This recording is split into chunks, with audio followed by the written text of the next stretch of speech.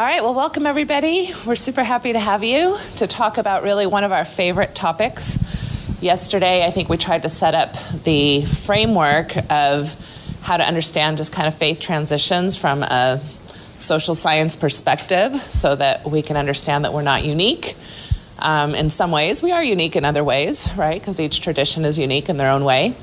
And that's kind of setting you up so that you can kind of like feel the lay of the land from a bit of an objective stance. It's a little hard to be objective when you're right in the middle of it. And so now we hope that that framework sets you up for us to talk about relationships. Because at some level, what a faith transition is, it's not just a personal belief system, it's a community. It's what your marriage sometimes is many times based on. It's a structure where you've raised maybe your children or are in the process of raising your children. And so all of this has to do with relationships. So I think a lot of people that come to these things imagine that we're going to talk a lot about the church. And as you notice, we're talking a lot less about the church as we are talking about kind of human dynamics and relationships. So a huge part of what we really see as a solution to so much of your woes and your sadnesses and your concerns is this idea about knowing how to foster emotional intimacy. And again, this doesn't necessarily seem to be a Mormon problem, right? So we have issues with intimacy really nationwide, culture-wide, for a lot of reasons that we'll get into today. So that's kind of where we're starting out. You want to head to the next slide? Yeah, and the only thing that maybe I would add is that, not to, again, this isn't about the church, but it is really profound for me to consider this idea that we have spent, as Mormons, thousands of hours in instruction, from primary to Sunday school, seminary, institute, elders quorum, relief society, priesthood, all that stuff, BYU, religious classes. And there's pretty much never been a single lesson on emotional intimacy that we ever received, or at least I didn't. I know there's probably like a celestial marriage course at BYU or something. Which I've taken, and I've also taught the marriage class, in my wards before, and I would say they do not focus necessarily on what we're going to be focusing on today. And what's bizarre about that is I think this is probably the single most important topic we could ever talk about, because it permeates, as Natasha just said. It starts with your own self-awareness and health, which is kind of what we tried to talk about yesterday, but it's your partner, it's your kids, it's your parents, it's your siblings, it's your community, it's your best friends, it's everything, and we've never talked about it. And it's not just a Mormon problem, but it's a global problem, and I just don't understand why the most important things are completely ignored. I don't understand that. So that's why we did this, and that's why we believe so much in this.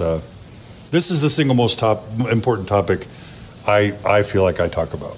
I would agree with that, because it sets up the foundation for everything else we'll talk about, like parenting and sexuality and identity concerns and all of those things. You can't really do any of those things well without a good foundation of understanding what intimacy is about. And it's also essential for the communicating with believing family and friends conversation that we're going to have later too. Right. Because if you don't understand healthy relationships, then you don't know how to navigate these extended relationships. So. Really, in the church, we've been taught mostly through a missionary kind of lens, how to teach people and how to talk to people and how to try to convince people that we have the right way.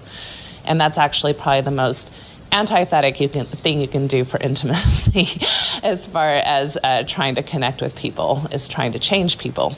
Most of us don't want to be changed. Most of us, if you have a 2-year-old, or if you've raised, at any point in your life a 2-year-old, you start understanding pretty quickly that people are fairly independent. What's the first word that a kid learns that they're really excited about? No. So they want their own way, right? They want their own kind of independence. And again, what's so fascinating to me, and the irony of it all, is that Mormon doctrine has a lot of ideas around personal agency and the importance of honoring that. And yet, as a culture, we do a poor job of that. So the whole war in heaven was about no compulsion, right? Not being forced, about free agency, free will. Yes. And we struggle with that as a culture. The other thing I'll just mention from a research perspective, so there's been a lot of interesting research recently coming out, I would say in the last 5 years, in regards to substance dependence. Addiction is what most of us call that. And so they do a lot of this research with, nice little rats. And so what they have found out, which is really interesting, is that if you have a rat in a maze, with like the cocaine drip or the meth drip or whatever, they find that pretty fast, and they figure out ways to get to that pretty fast, and they become, dependent on those substances to feel good. What's been really super fascinating is that they have made a rat community with lots of fun things for the rats to do and lots of relational aspects for the rats to be a part of with a cocaine drip, and they don't become addicted. They actually choose not to go towards the cocaine when they have lots of other aspects to bring pleasure in their lives. So I think that really fits into this category of rat intimacy. They're having a lot of intimacy with themselves and other rats. And so they are able to avoid some of the self-medicating things that we talked about yesterday that can be so harmful. So it's really kind of changing some of the ideas about, a lot of times we think, substance dependence is all about the biology and getting addicted to something, and we're realizing it's much more relational. It's much more relational. People choose medication and drugs because they are completely alone and isolated and unresilient and have been through many difficult things. So anyway, that's just an interesting little tidbit. Yeah, and I think if you look at what I perceive to be the statistics of Utah in terms of pornography use, pornography addiction, prescription drug abuse, and those sorts of things, somehow Utah's really high. And even opiate addiction is high in Utah. So. Yep. And I just have to think that if we as a culture could get better at emotional intimacy, and not just in the marital level, but in the community level, understanding how to get our needs met through healthy relationships, we wouldn't have such epidemics in these areas. Yeah. Yeah. So, what do we mean by emotional intimacy, right? I mean, these are kind of these catchwords. They sound really nice, but how do you start defining it? How do you start breaking it down so that we can actually attain it? Why is it so hard to obtain if it's something that we can all benefit from and that we can actually probably want? Why do so many of us resist it or act in ways that don't allow us to have it? So that's a lot of what our presentation is going to be on today, to help you understand. Again, it's not because we're stupid or self-harming or any of that. There's like real reasons why these things come hard to attain. And most of that has to do with self-protection. So again, most of the things that I find really interesting about humans is that there's always a tension between two kind of either values, needs, desires. And so the need for self-protection kind of goes against the things that are required for intimacy, like vulnerability, for example. So if I have to be vulnerable, I have to take a risk, right? And so I don't know if I want to do that because I want to self-protect. So those tensions are constantly at work, and that's what a lot of this presentation will be about, is helping you understand what's getting in the way. So what do we think of, how, we talked about this yesterday, how has our collective Mormon experience kind of corrupted the use of the term intimacy? Sex, right? And why don't we just say sex in a Mormon context? Because it's a taboo. dirty word. It's a dirty word. So we've co-opted actually the less dirty thing that's actually the most essential thing, and we've now, made it synonymous with sex, such that we forget the importance of the core thing, which is the emotional intimacy, and now we've associated it with something that we perceive to be dirty. It's messed up on a lot of levels, right? But it is true that because we're afraid to say the word sex in a church context, instead we say the word intimacy. But it's important to understand that when we talk about emotional intimacy, we're not talking about sex, although it's a prerequisite for a lot of the healthy type of sex that you probably are interested in. There is sex without intimacy, of course. And I'm like, I'm like about to jump in. Yeah, go ahead. So, I think that these are things that, again, from a values perspective, you may value intimacy as part of a sex life, but there are actually many ways to have healthy sex without intimacy, and that is something that we do not necessarily make room for in our culture at all. And so it is really important to separate those two things out, because you want to know what type of sex you're interested in and whether or not you want intimacy to be part of that. So yes, I would just say we need to be careful to not just assume that sex and intimacy have to go together in order for it to be healthy. And you can actually have a lot of intimacy in a relationship and still have not so great sex. Or no sex. So intimacy is not sex. It's not the same thing as a committed relationship, and you know that because how many of you know about committed relationships that really aren't having a lot of sex, right? And it's not romance. You can have sex without romance. You can have romance without sex. So these are all separate things that we tend to get confused about. Right. The best definition that I've come across that's kind of most memorable, that really is effective for intimacy is sort of this play on words, into me seeing. It's having your partner see the full and the real you inside. So that's kind of simple, and I think, I only discovered this just a few years ago. I'm like, wow, that's really good. It's being seen fully, or as fully as possible, by your partner. Yeah, and I don't know, maybe I'll just get into this now. I can revisit it later, but especially, in Mormon culture, we really do not necessarily propel or role model true intimacy. What we are much more, what we're much better at projecting is what I call protective intimacy, which is fake intimacy. And what I mean by that is that we are set up, especially in Mormon men typically have messages about don't hurt your wife, right? She's fragile, she's beautiful, she's special, she's sacred. So don't bring your whatever into a space where that may harm her. In the sexual sphere, this is a huge problem, right? Because if you have fantasies or libidos or tastes or differences that you want to explore with your wife, well, now that's set up in a way where you may hurt her. And so what happens oftentimes is that goes underground and secret. So Mormon men, in my practice, typically show up in ways that they have very little skills in knowing how to advocate for their own kind of desires and needs and wants, especially in the sexual field. Okay.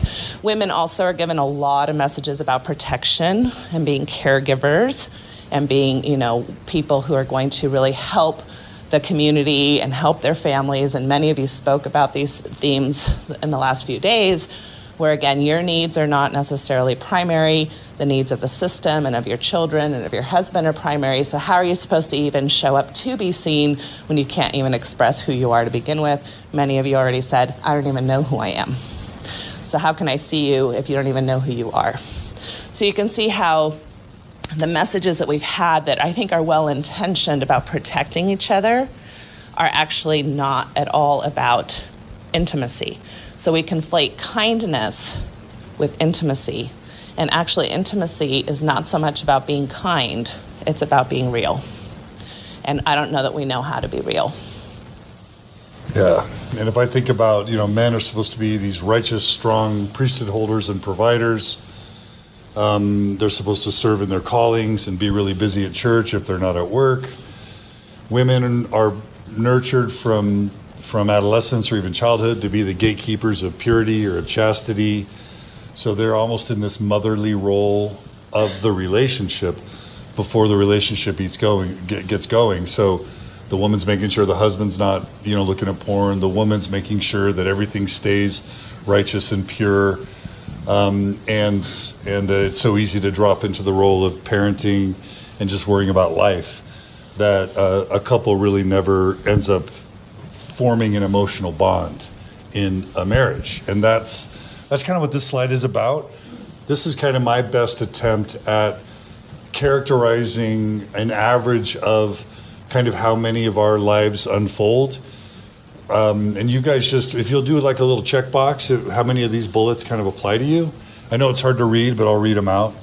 So the first bullet is that you probably didn't have good intimacy role models in your parents. Yeah, our parents weren't taught any of this stuff either.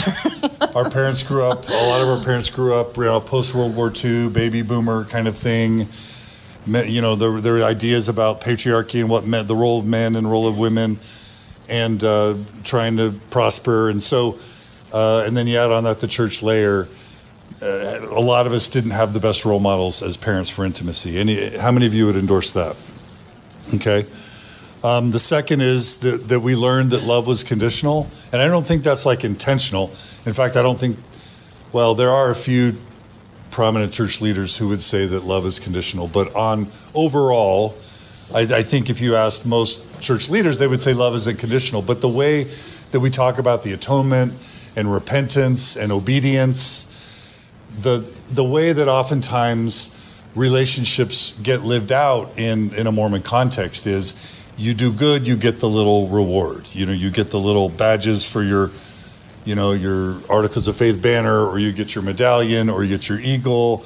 You go to church, you do what's right, you get the pats on the back and the public acknowledgments, and you bear your testimony, and your parents are super proud of you. And it's this sort of like, do the right thing, get the reward. And even if it's unintentional or subconscious, we learn that love is conditional. It's earned. It's earned. It's something that you have to, again, be worthy for. And we have a lot of language around worthiness in the Mormon culture that is quite problematic when it comes to how we understand ourselves and what we think we deserve and how we then negotiate our relationships. And so we're always hustling for love, and we're hustling for worthiness, and it is not conducive to good emotional intimacy. It undermines intimacy, and we'll get to that. You oftentimes learn to do the right thing out of fear and control, and healthy emotional intimacy is anathema to fear and control. You don't, and we'll talk about why you need safety, but if you are always fearing and being controlled, you don't feel safe. When you think about the classic fear response, what do you think of? You think of closing up, right? You think of your shoulders tensing. Well, that's happening to your vagina and your penis, and that's happening to your brain. So try to have intimacy. And even more important, it's happening to your, it's not, and this isn't about sex necessarily, like it's happening to your emotional safety. Mm-hmm. So we throw up walls to protect ourselves from being hurt emotionally. And so that closing up, most importantly, happens around our vulnerability and our identity and our feeling of a desire or not desire to be fully honest and open. And that's the real killer that then leads everything that's physical is a symbol of what's happening emotionally, right? So I bring up that imagery to help you understand what he's just saying. Yes. Totally.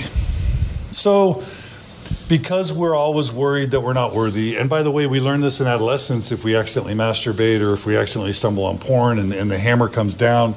There was a beautiful story told to me yesterday, and I won't say who because I don't have permission, but about a mother who found out that their child was looking at porn, and she literally picked up the monitor from the computer and threw it in the trash, right? And just imagine, and not to, and we all believe in the Maya Angelou thing about when you know better, you do better. But think about what that's like to a kid that sees that type of reaction. It's just like, oh my gosh, I can't upset my mom or my dad anymore. I can't do anything that's wrong. And that carries into adulthood, where in the marriage, sometimes you can just always be on alert to not do what's wrong. But also you don't want to violate the Lord's commandments in addition to hurt your partner. And so it's just a lot of tensing up in all the physical and emotional ways. Well, and the research on fear-driven kind of outcomes is that they only last short term. So I don't know how many of you remember the drunk driving campaign where they would bring in the cars to the high schools, right, and show us the horrible car, and that works for about 2 weeks. And then it doesn't work anymore. So people are not motivated by fear long term. And actually, a lot of the parenting research that's coming out, you've probably seen some of the parenting research on punishment and especially spanking and things like that, that those are actually not helping the child curtail behavior, or if they do curtail behavior, it's from this kind of secondary fear response. And so then you're causing trauma, and you're causing not really the kind of safety that people need to be more value-driven instead of fear-driven, which is a lot of what we talked about yesterday, was value-driven. So how many of you feel like you had a conditional love model growing up? Okay. How many of you feel like you had a lot of fear and control growing up? Okay. We're getting, for the viewing audience, we're getting lots of hands going up. How many of you were in a home where you kind of didn't talk about the hard stuff? In fact, you might talk about everything but the hard stuff, right? Elephants in all the rooms.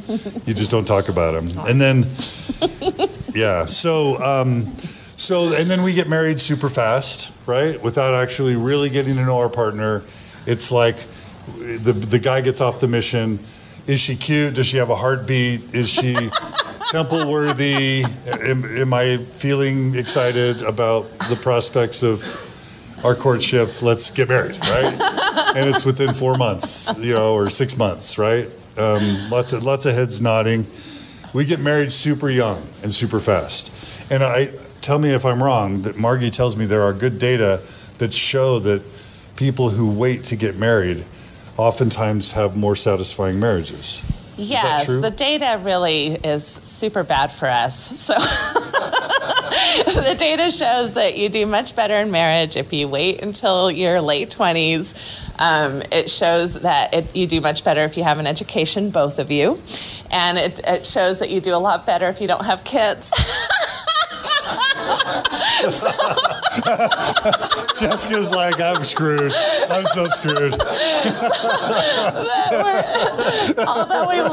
Well, she's going home.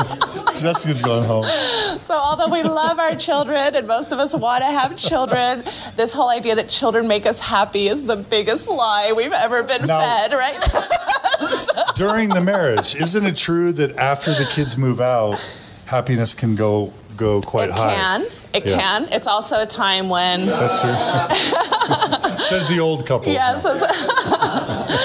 It's also a time when many couples, kind of realize that they've allowed their marriage to not be a primary force. And so then when the children leave, that's oftentimes we see another up in divorce at that point. Yeah, that's true. So we get married super young, super fast. How many of you got married super young, super fast? Okay. And then this is where it gets even more problematic, because it's almost like in some ways it's not a twosome, it's a threesome. In other words, the church is the third partner in the marriage. You're not just married to each other, but it's almost like the church is between you. Well, and there's symbol. You're saying the triangle. I remember the triangle being taught, right? So it's the husband, the wife, and God. And as long as you're both focused on God, then you're going to be fine. And what's hard is in Mormonism, God means the priesthood leaders, because the priesthood leaders speak for God. So it means the church and the priesthood leaders, even if they say God. And so all of a sudden, there's this third party in the marriage that can impact connection, that can impact closeness, that's like always monitoring, giving feedback, even if it's unconscious or, indirect. Are we doing this right? Are we doing that right? Are we doing all that we should be doing? You shouldn't be doing that. Why are you doing that? You're not living up to my standards. You're not reading the scriptures like you should. You're not praying like you should. Oh, you're looking at porn. I caught you masturbating. Like whatever it is, like it's just more that can kind of tense us up and set us up a little bit. So, and then immediately we're taught to have kids. So the kids start coming, and once you kind of get on that train, kind of that Mormon train, it's like, okay, man's got to have the successful career, got to have lots of kids, got to serve in our callings. 20 years can go by, just boom, 20 years go by. And again, never once did we ever have a lesson to kind of become literate about emotional intimacy. We're just on that train, and as long as you're so busy in parenting or in your job or serving in the church, you don't have time for anything else. And you almost don't even need emotional intimacy, Because as long as you're so busy doing everything the church needs you to do, like, you're full. At least you're full in terms of your time commitment. Where are you not full necessarily? It takes 18 months to get past the original limerence phase that if you've experienced that, it's the falling in love phase, where you're kind of like goo goo gaga, you can't see anything wrong with your partner, you can't think about anything else, you're super, in love, and not everybody experiences that prior to marriage, but many of us do in this kind of romantic culture that we're in. And so it takes 18 months to just kind of have that weighing down so that then you can become a little bit more rational about your decisions. And so if you think about a typical scenario that comes through my office a lot, if you're married within 4 months of knowing each other and pregnant within 2 months of your marriage, I can guarantee you as a husband that you never understood or knew your wife to begin with. Because pregnancy changes us in ways that are non-reversible. Excuse me. And it takes 2.5 years to hormonally and physically recover from a pregnancy. And that's after the baby's born. And so if you have a child every 2 years, which is what a lot of you have done for the next 15 years, I can guarantee you that you don't know who your wife is. Your wife may not know who she is either, but you don't know who your wife is. And so your entire marriage is based on a reality that then implodes in my office with women at age 40 to 50 in what I call feminist rage and like identity rage and all of these things that they are understanding that something happened to them physiologically and biologically and maritally that completely robbed them of their own self-identity. So try to have intimacy in that perspective. So just to kind of switch to some processing now, who would be willing to be vulnerable and kind of say in their experience which parts of this they relate to or they're feeling particularly? And let's get the mics going, let's get the mics turned on. And before we even do that, I just want to say that looking at all of you right now, like my anxiety is rising because I can see your facial expressions about like, oh my gosh. So I'm very glad that we're processing. Yeah, so let's swim in this for a little bit. Get some catharsis going. So I grew up in a very large Mormon family. I have 10 siblings. As much sex as, well, I can tell you that my parents didn't have a lot of sex in their marriage because my mom. Know? Well, they had it 10 times, and probably about 10 times. In talking to my dad later on, because my parents ended up divorcing after all the kids got out of the house. There wasn't a lot of emotional intimacy that went on. Because my mom kind of was a very strong and in many ways domineering parent and spouse. So there wasn't a lot of that emotional intimacy. Us children didn't get taught about sex, or if they or my parents' way of talking about sex was kind of church related and I guess they taught my oldest brother, who kind of passed things down as we kind of got a little bit older, but that was never something that was discussed or talked about.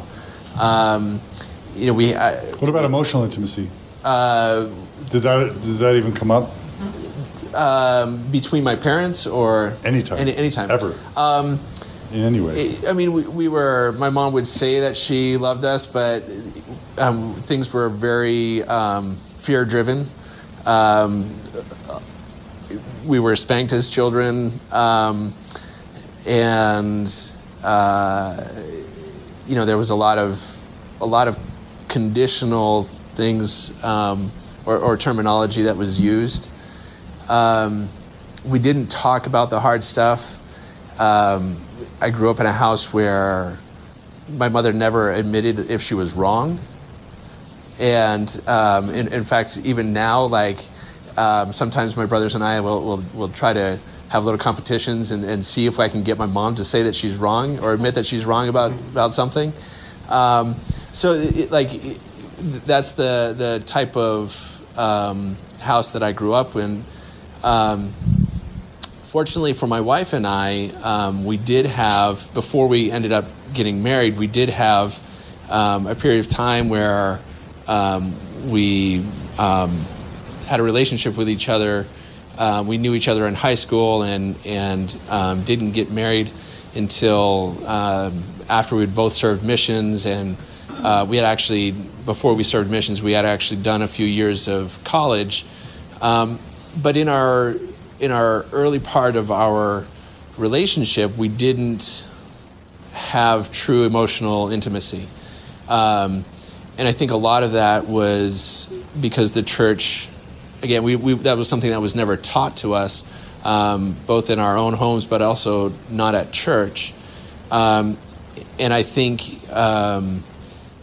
there's a lot that, getting back to the fear, if we had some sort of desire or sexual fantasy or anything that it falls outside of what the church prescribes as normal, there's a lot of fear of what's my spouse going to think of me, even if it's something that's really simple. There's always that fear of, is she going to think that I'm looking at pornography?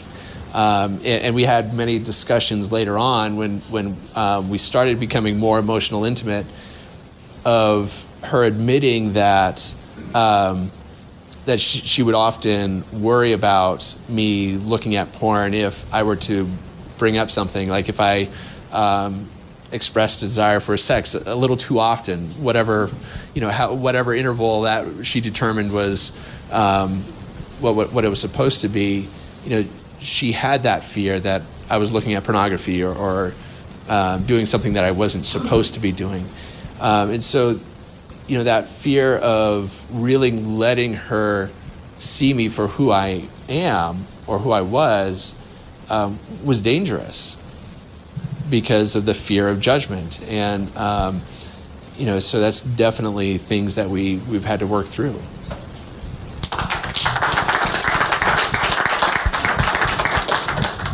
Can I just share one quick reaction? Jacob, right? Yeah. I've in my mind, I've been thinking, okay, this is about emotional intimacy. This is not a presentation about sex. We're trying to actually make it clear that there's a difference between emotional intimacy and sex. Yet we keep coming back to talking about sex. And I mentioned that to Natasha. And then I just realized that the level of obsession and shame and fear we have around sex is one of the primary culprits for killing our emotional intimacy. Because, and I kind of alluded to this earlier, but because if you step out of line sexually, you're beaten down in such a significant way, you're shamed, you feel so awful that it makes you so scared and protective that you don't want to show who you really are. You learn to lie or cover up or hide because of that. And so it's really hard to, I don't think we can really separate it out. So thank you for helping us see that better. They're intricated in the sense of it affects emotional intimacy. Whatever it is that you are feeling, there's potential judgment. I'm not going to be accepted. If I really show my cards, will somebody reject me? Will somebody not want me anymore? Am I going to be undesirable? And so it can be a myriad of topics that lead you to feel that way. And yet our current obsession around the narrative of sexuality in our culture, it just kind of sets it up that no matter who you are, you're going to fail. You're going to fail at the ideal of the sexual narrative in our church. And so I don't know how any of us, men, women, straight, gay, transgender, are going to escape the reality that emotional intimacy will be affected by our sexual scripts and narratives. And why, in my profession, when people say, well, what do you focus on? And they want me to choose either faith or sex. And I'm like, nope, it's both. I have to do both. Who else? Camille. Second time on camera with fight clothes on. Get a shower at the brig. Isn't Camille a great singer, by the way? Not quite a Dina Menzel, but so I was going through all the bullet points. I can check every single one, and it's easy to direct the lens on my parents and everything that's wrong with me is always your parents' fault. But I actually have had enough training now to know to turn it's a lot more powerful to turn the lens on me. And what of this am I? I am not modeling healthy intimacy to my children at all. You're not? I am not. No. One example, intimacy with my 19-year-old daughter, who is very strong young woman. This is the STEMinist, right? This is the STEMinist who is leaving on a mission to Tahiti in 6 weeks. And just knocked it out of the park in engineering her first year, dean's list, like smart, deeply thinking young woman. And we went on a bike ride last Thursday on her 19th birthday, and she admitted, because we started to feel a little bit more safe as we're riding in the canyon, and it got a little bit more intimate, and she broke down into tears and admitted that my certainty about my angry, my what did you call it? Hysterical feminism? Feminist rage. My feminist rage. Yes. Within the context of the church, that I come across with so much certainty, that I'm never wrong. She just says, you can't be wrong. You don't apologize. And it really gets in the way, Mom, and she's choked up with our intimacy. So there's a lesson for me.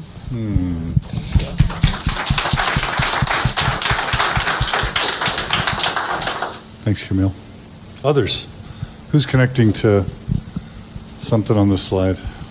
So I can check all the boxes for myself, pretty much, except I have a different story in that my husband was a convert, and he was drawn to the church because he had kind of a tumultuous, raised by a single mom. But his mother was very open to sex. In fact, he's from England, and their bodies, they don't shame them, whatever size or shape. Like his mother would walk around the house naked, and he would, like, it was just a normal thing. It wasn't a shaming experience for him. And so he recognized the repressiveness almost immediately when we were married. But his mother was open to having sleepovers with women in his bedroom, and just very different upbringing. And of course, he was experienced, and he was immediately, when we met, he saw me and was attracted to who I was. And I, through my upbringing, brought in all of these issues that really affected, but now I'm just seeing today, it's just been really an epiphany. Like, he wouldn't let me be arm's length. He would kind of chase after me and say, hey, we're not gonna be buried underneath children and church. Our relationship is the most important thing. And but as a Mormon woman, I felt responsible to keep him in line. I felt like it was my duty to make sure that he wasn't watching porn, that he wouldn't cheat, that he that was my duty to give him what he needed, so that he wouldn't look elsewhere. And I was the lower desire partner, but actually I don't think I was the lower desire partner. I think the most damaging message I received growing up was, there are things that you shouldn't do after you're married that are against the laws of God, but we're not going to tell you what those things are. And so, do you take your clothes off all the way? I don't know. Do you? I mean, all of these things where you second guess because you're given these messages that like having sex before you're married is next to murder, and you bring that with you in your marriage. And as a woman, now it's your responsibility, and these are the messages we receive with a modesty, like it's your responsibility to keep your husband in line. And I never knew if we were crossing the line. And as we got more and more married and intimate and everything, I'd always be like, wow, did what we do last night, was that even, do I need to repent of that? And I'm a married woman, and Grown-ass woman. yeah, and he made sure, for the first time I actually I did have sex before I was married, and so going to the bishop repeatedly to confess my sins, I had nightmares about it years and years later. The shame around sex was suffocating. And so, anyway, that has been my experience. Gratefully, today, I am so thankful that my husband had a different experience than I did growing up. And at the time, we were shamed for him being not a returned missionary and being a convert. And, having that experience, like that part of him was kind of hidden from the world of Mormonism because it wasn't the narrative that we should have. But now I'm just so grateful. Amazing.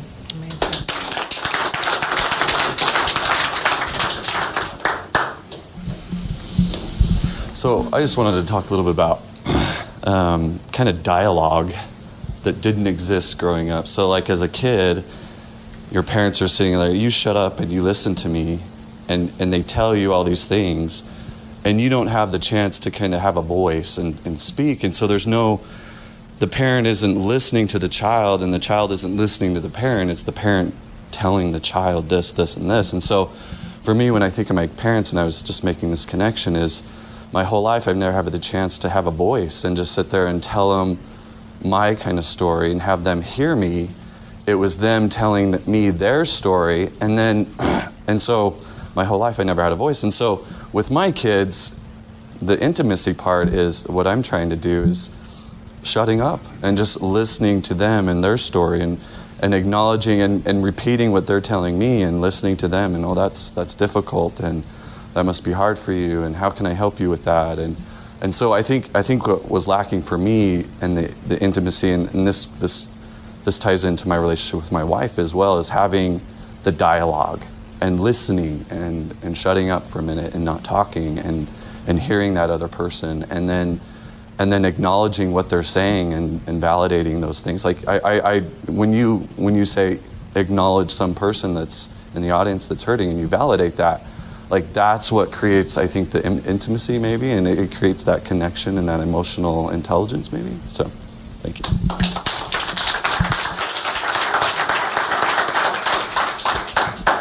So I'll check all those for me. My house was an elephant. I had to walk into and live in, right? I lived in an elephant. But I've been sitting here and I relate to so many different things, but just the one short story I wanted to share that I think kind of started off our intimacy. I don't want to say that. It didn't start. It's just one thing that just how the church kind of influenced our intimacy. So when we were first married young, we'd probably been married 2 months maybe. And I was in this little apartment, and he would come, maybe it was the first month, he would come home from work, and I'd be like, naked, right? And like, oh, this is gonna be so fun. I can do this now. It's not wrong. It's not bad. And after like a couple days, he sat me down and was like, well, we're kind of supposed to wear our garments like day and night. And so it's not really like good that you're doing this. And it just like, it closed me so tight because I was so ready to be open. And it was just like this part of the triangle just like slammed down on me. And now I know he feels bad. I know that it wasn't his intention to do that, but that's how we were told to be, right? And so and it wasn't even about the sex. It had nothing to do with sex. It was about me being free and open with who I am. I would go to a nudist calling, like, I'm okay with bodies. But in that moment, I was told that who I am and what I'm okay with is not okay.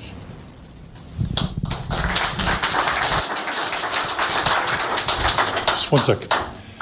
And Jeremy, I just want to say for you, that's can't be fun to hear in a public, arena. And I had a client last week with almost an identical story, and it's actually an identical story. And we talk about patriarchy and how it hurts women and children.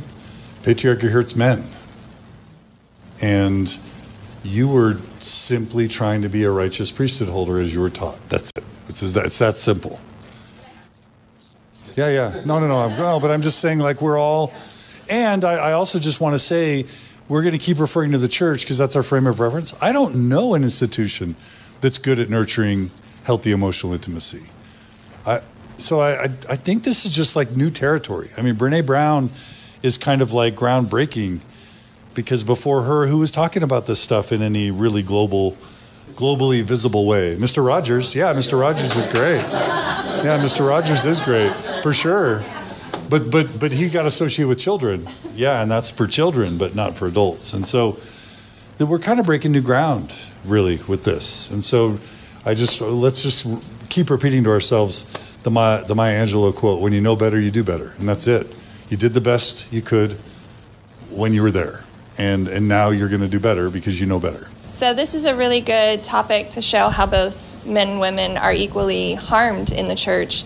And, on the one hand, you've mentioned yesterday some of the good things that the church provides. And I think a lot of people might look at it and say, hey, one of the good things is overall, members are encouraged to be very industrious and very hard workers, and sort of, as units, as family units, everybody's sort of working towards all these different goals. And so it can appear like everybody's being very successful. But the downside to that is there isn't time for intimacy, first of all, even if it was known how to do it. And it's unimportant to the goals.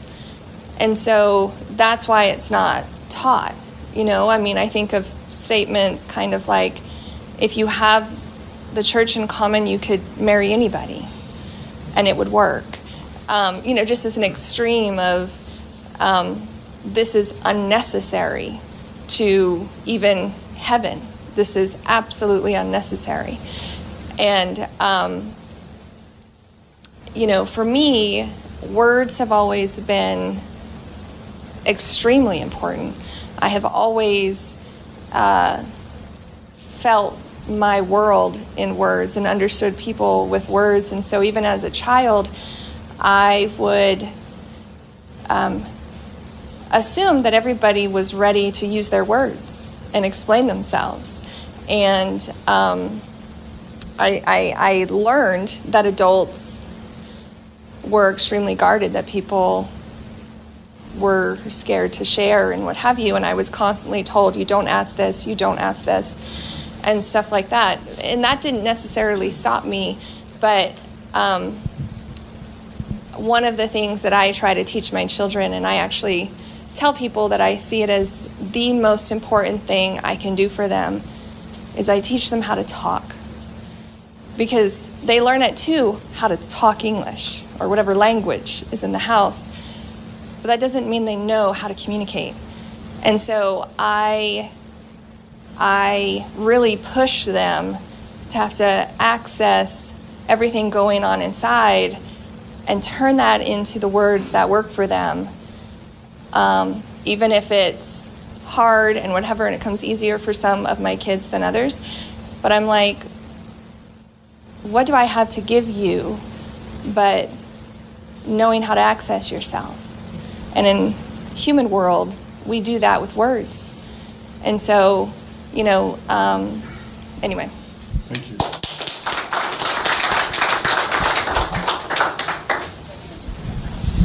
So I wasn't raised in the church, active anyway, so I can't blame a lot of it of my husband and our emotional intimacy on the church. I did witness a lot of emotional, like my dad was very shaming to my mother, and so I witnessed a lot of that. There wasn't a lot of communication going on, or healthy communication, so it wasn't modeled for me. And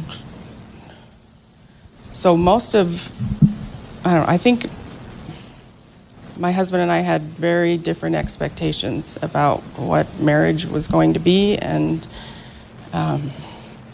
I've never felt like I've lived up to his expectations. He's a little bit older than me, and a little bit, into the typical roles that husband and wife should have, and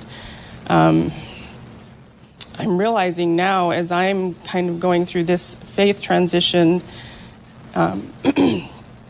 one of the things that I wrote down that I'm avoiding is talking to him. He doesn't know. He knows that I don't go to church. I haven't been to the temple in 4 years, but it wasn't until I stopped wearing my garments that he was like, "Oh, this is serious."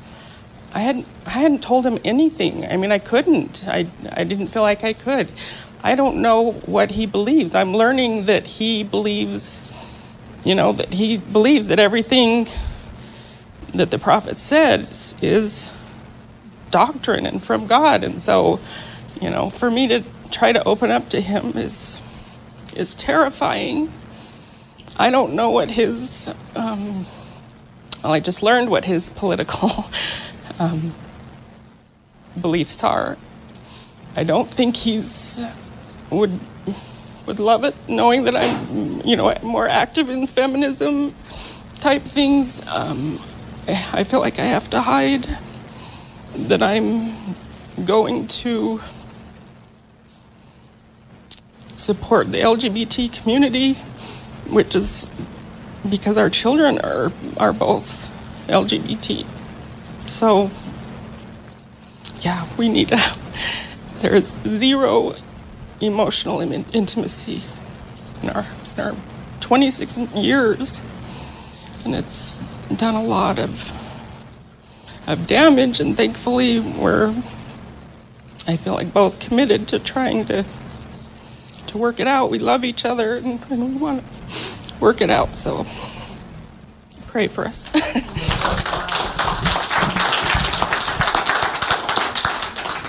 I'm so glad that you said the word love.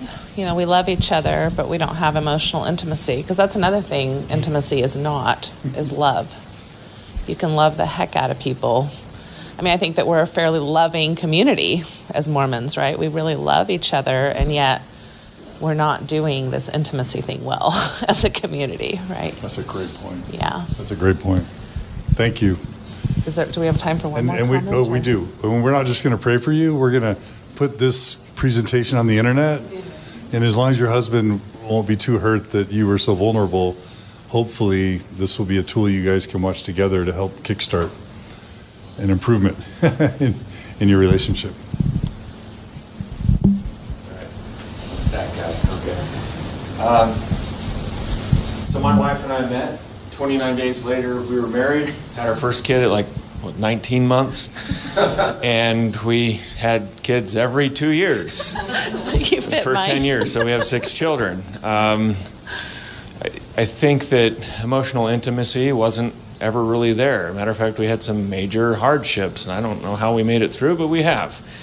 And the last little while, things have really improved, but as we have chosen another path, leaving the constructs of what we both grew up knowing in the church, real intimacy is taking place between her and I, but more pronounced now is with our children. Like, there's no conditional love. I don't know, it's just taken down a tremendous amount of barriers to be able to talk to our children and figure them out and help them shape their life in a healthy manner. I think I can safely say that both my wife and I, growing up, although our parents did the best that they knew how, did not do a very good job teaching us any amount of emotional intimacy. So this is one of the main reasons that we've come here. So I really appreciate the insights that each one of you are providing into a healthier life. So, thank you. Okay, one more comment.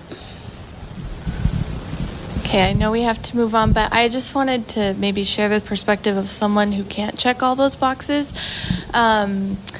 I mean, I had a dysfunctional home in many ways, but my mom was very unconditional in her love. And so when I see something like this, I feel like I'm approaching this from a place of privilege and luck. And I just sit here and stew in the shame that I can't provide better parenting for my children. I mean, I do apologize. I say I'm wrong. But I do quite a bit of fear-based parenting, and I'm extremely controlling. And so I sit here and I just feel so bad about myself and wish I were a more evolved human being because I had more privilege and I should know better. And when it comes to emotional intimacy in my marriage, again, I feel very lucky and privileged because when I did get married older, and when my husband was in college, he went to a Ivy League school and had a mental breakdown and had to go to years and years of counseling and therapy and did cognitive behavioral therapy and ACT and journaled. So by the time we got married, he came with so many skills. And so when I have issues or whatever, he can actually, I mean, he's not a psychologist, but he can say, like, do you want to mindfully watch your thoughts float by, or do you want to like beat the crap out of them by like writing them down? I mean, he has skills so that we can have emotional intimacy. And so I feel very privileged in that way, but also want to say that I think therapy works and there is hope that with treatment things do get better.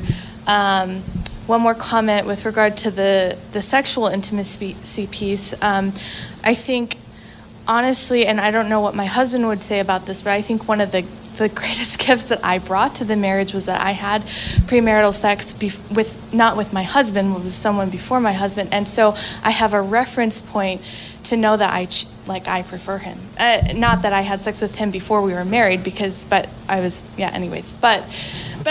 have a reference point, and I think that has really helped our marriage. I mean, it's helped my perception of things. Not that it's perfect, but having a reference point, I think, for me is healthy, and it's something that I want to teach my children that is an option for them if they want, not to shame them into thinking they have to.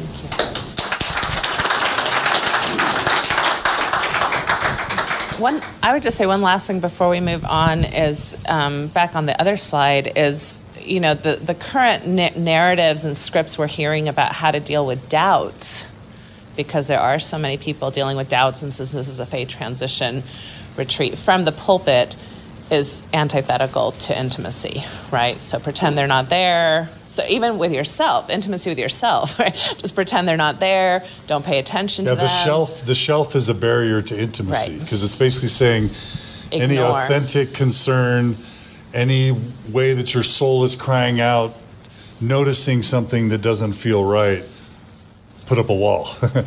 A shelf is a wall to yourself. And again, right? Given our history and Joseph Smith's family, I think that's actually one thing that they did fairly well. They had a lot of family conversations about all kinds of religious ideas and thoughts, and I don't know if there was tension necessarily, but a lot of tension. But at least they were talking about it, right? That's right? And at least they were being, open and honest about those things. Absolutely. Yeah. Okay. And that was kind of what I wanted to say is that, again, I have no data to say that Catholics or Jews or Muslims or Hindus or do emotional intimacy better than Mormons. So we're not picking on Mormonism. But when you think about kind of an Orthodox religion, and when you think about the type of structure that would allow for that first half of life, build up the vessel kind of thing. It really is about a path. And so the focus isn't on what, as Heather was saying, the focus isn't on like, hey, 5-year-old, what feels good to you? Hey, 12-year-old, what feels moral? What are your ethics, right? It kind of doesn't matter. It's like, get on the train. This is where we're going.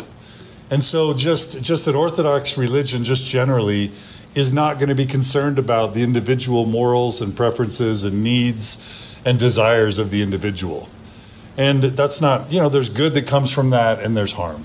And emotional intimacy is the casualty of kind of an Orthodox structure, but it's also the opportunity of the second half of life. It's the opportunity of the faith crisis, where now we get to have this awakening, and instead of life being boring at 30 or 40 or 50, we've got a whole new domain that we need to learn how to conquer, which keeps it interesting, right?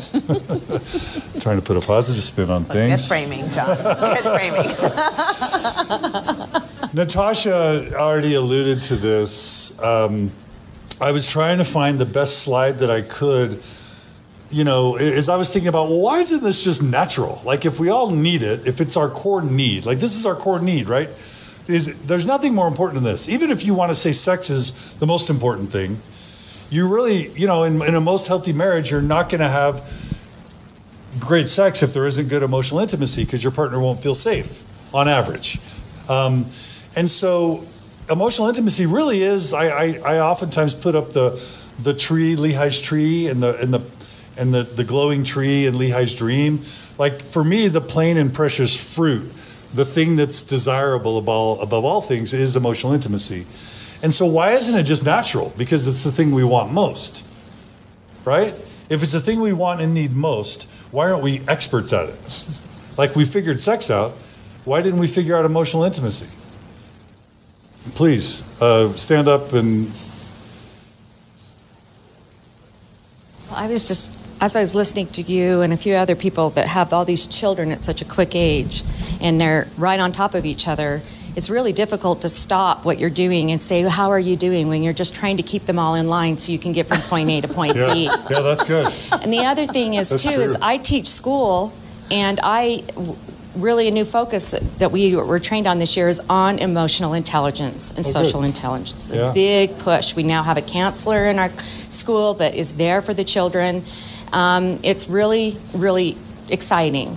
And I'm all behind it. But coming from a realistic point of view, trying to teach 28 10-year-olds all day long, it's really difficult to stop and really care about what they think. Sometimes, and I think that's honestly where we're at in our lives with our family, with our neighbors and everything. When we've got to get from point A to point B, I really don't care what you're thinking right now. I need to get this done.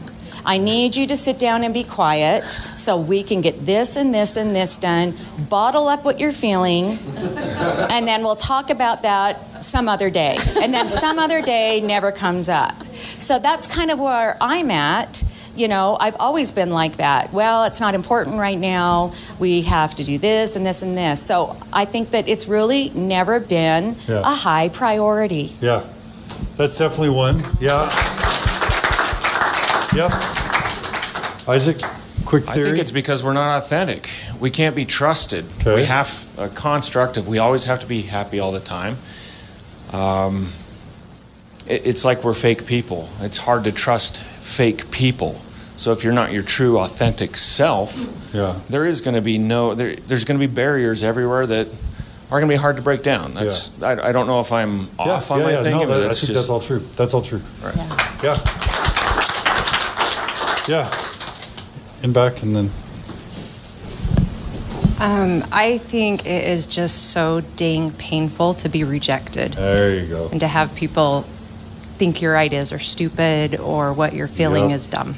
So it's that pain, trying to avoid that pain is easier or better, pays off more than, not in the long run, but at that moment, just to keep your ideas or your feelings to yourself. than to be, and especially as little kids, we're told, like you said, and kids are falling apart all the time. They're always having tantrums, and you're like, I just got to get to the doctor. Put your dang shoes on. I don't care if you want red or blue. So it's, we're taught as little kids, just suck it up, and and a lot of our parents weren't really raised with it either, and it was a very, tumultuous time. So they, especially males, you're taught to just put on a stiff face and don't have feelings about that. So yeah, that's all true. Yeah. Thank you. And just to piggyback off of that, I this is going to betray how old I am, but the slide that I chose to represent the biggest obstacle to emotional intimacy is that one. Somebody's old, like me. Yeah.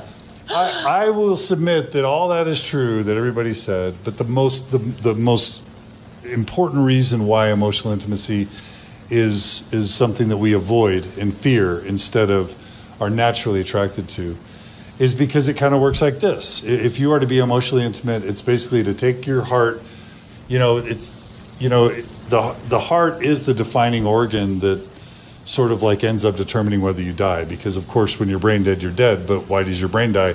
Because it stops getting the blood that it needs to survive. And so it's basically metaphorically taking this most precious organ, the most precious thing, you, who you are at your very center, taking it out of its protective shell, presenting it to the person who you care for most in theory, and who you're also literally naked with, both physically and emotionally, which means you're the most vulnerable to them, right? And the prospect of doing that is that when you do present them with the most vulnerable thing you have, they might smash it and step on it. And I think that's, we can, what's that? Yeah, which is smashing it, right? Not being you mean just not being interested? Is that what you mean? No, just the busyness of life. Yeah, but that's how awful is that? That's almost worse. Like, you saw that quote from Robin Williams where it's like the worst thing in the world isn't being alone, it's being with somebody and feeling alone, right? Like them being too busy to really care about that heart that you present to them, that's almost more damaging. Ignoring is almost more damaging than actual criticism or rejection sometimes. Sometimes ignoring or isolation is actually the worst form of torture. Holly, are you raising your hand? I feel like I'm going to hyperventilate because this is really hitting me right now on a lot of levels. Because for the first time, I'm figuring out what this whole concept of intimacy really is. And sorry.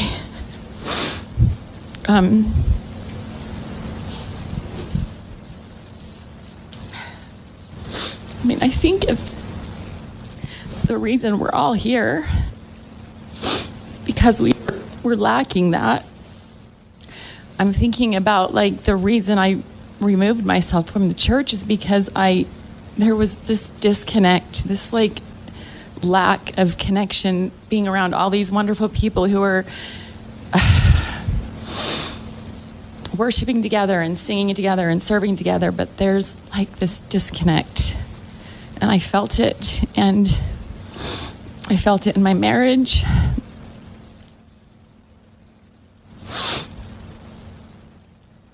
And there's one benefit to being apart from my husband and to being separated is that I have to figure out who I am and sort of date myself. So I'm here by myself this weekend, and I'm doing a lot of things by myself, and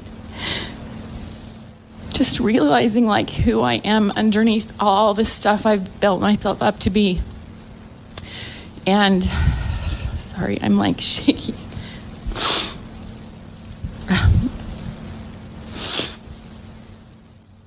I think for me, the gift of all of this is the gift of the crisis. The gift of all of this is gaining this. So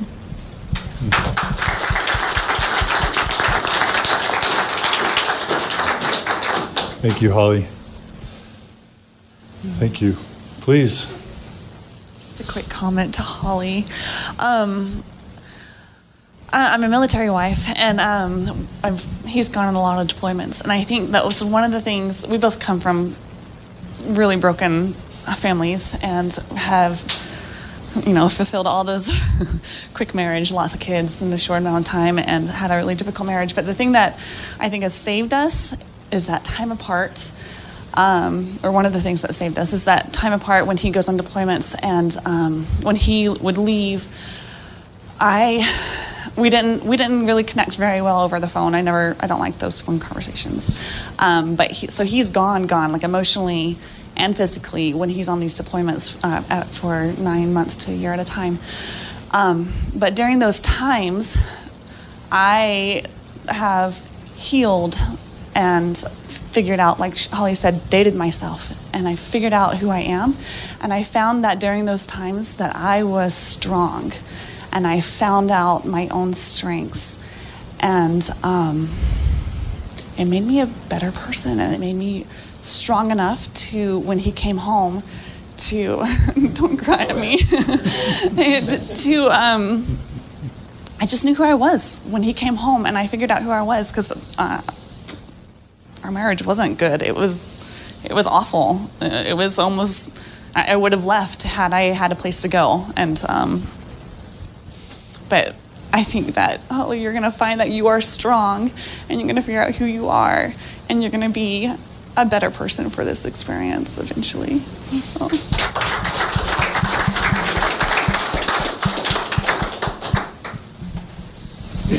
You asked the question, why, if it's so important, is it not natural or seemingly not natural? And from my experience, it is absolutely natural. We're taught at a very young age that acceptance comes with conformity. And that is the death of intimacy.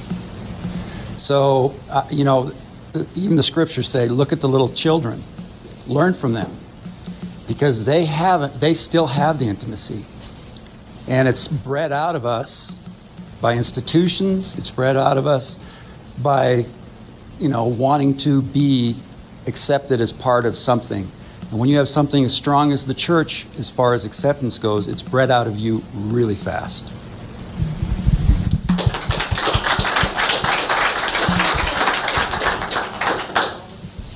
Thank you. The wisdom of our group, huh? No. Margi's like, do you have any favorite, group members when they comment? And I'm like, no. What I love is the wisdom of our group and the diversity of our group and the many wise voices. It's like a freaking orchestra, a choir. Yeah. One thing, listening is one thing that I realized too is emotional intimacy with myself is severely lacking as well, because I don't know how to hold myself in safety. Yeah. And so I hurt myself.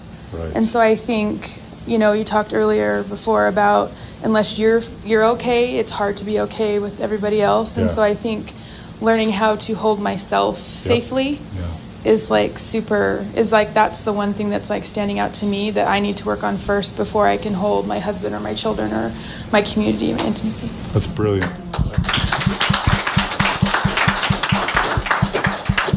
There's only one caveat I want to say to that, because I think that's a beautiful idea, and I think it's very much in the pop culture. Work on yourself, love yourself. You can't expect people to love you if you don't love yourself, and I think there's great truth in that. And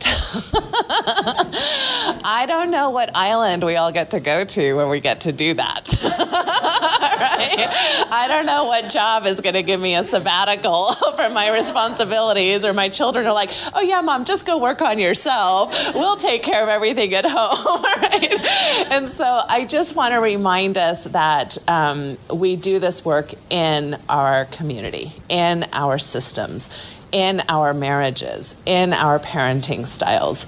And the fact that I don't want it to feel like you're less than because you cannot offer everything to yourself. We are not wired that way. We are pack animals. And we have to have relationship. Back to the rats, right? In the maze with the cocaine versus the cocaine and the community. So it really is a yes and. Like, work on yourselves and understand that you need people who are going to validate you. And that doesn't mean that you're weak. That means you're a pack animal. Does that make sense? Okay.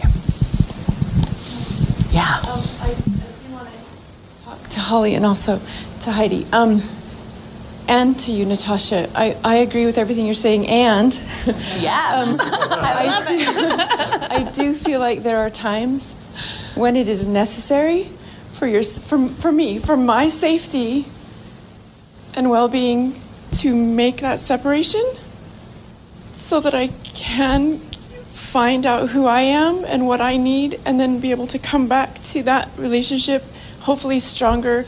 Like Heidi was saying, a little bit of separation, hopefully to create a space where I can feel like I'm safe again, because this is where I'm at right now.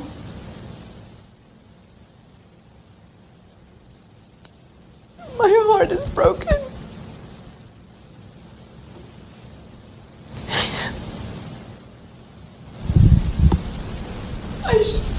I shared my heart,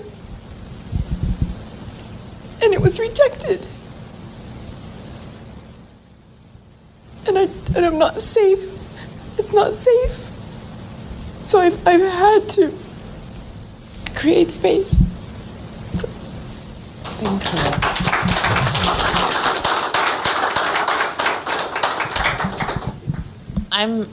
I'm in a very similar spot, so I understand what you're saying, and I hope what I said wasn't interpreted as space not being okay, because I totally agree. I think where I mean in pack form is whether that's with a therapist or a best friend or a sibling or a friend or a retreat group, right? That's what I mean. Like, it's we do our solo work also usually best in conjunction with somebody, something, some entity that will not reject us. And in some ways, that's what therapy is supposed to be. I know that people haven't always had great relationships or great experiences in therapy, but it is supposed to be that blank slate where you can show up without the consequence of rejection, right? And so yes. And not everybody deserves or has earned our heart or our intimacy attempts, right? Margi and I have had a few super hard things in our marriage, and there were a time or two where I would have been deserved to be kicked out or for her to have left for sure, and vice versa. But just a year and a half ago, like, if you would have asked me, like in December of 2017, I would have said our marriage is better than it's ever been. It's phenomenal. I couldn't ask for a better marriage, and that was on the heels of, us getting excommunicated, me getting excommunicated, which really excommunicated my whole family. We had a daughter who was sexually assaulted as a senior in high school. We had some kids doing some identity work that was very significant emotional, element to our family dynamic. And then Margi's dad died, and then my sister died, and we moved. And there was this point where over Christmas break, we kind of had a family argument over Christmas break. And the culmination of it was to my just shock and horror, Margi kicked me out of the house. And here I am, like a coach and like a public figure. And for whatever in the past I, did or didn't do, I didn't deserve that. In this case, I didn't deserve it. And I think Margi would agree with that now. But Margi was having her own emotional break because of all she had been through and was dealing with. And in her feminist rage, or whatever we want to call it, in her midlife crisis, she was feeling too suffocated in our merged identities, especially with me as a public figure. And so I found myself looking for a home, you know, in late December, like between Christmas and New Year's of 2017. I'm like, where do I go? All my stuff is in my van, you know? I ended up calling Tom Christofferson because, I just interviewed him and he just seemed like a dear man. And I didn't know who else to call. Like, who am I going to go live with as a grown-ass man? You know? Like, can I come live with you? You know? Because apartments were expensive and so Tom Christofferson took me in to his home without any questions. And I lived with Tom Christofferson for a month or two while Margi and I got our lives back on track. But the point was Margi needed that separation. And it was the healthiest thing that she's probably ever done.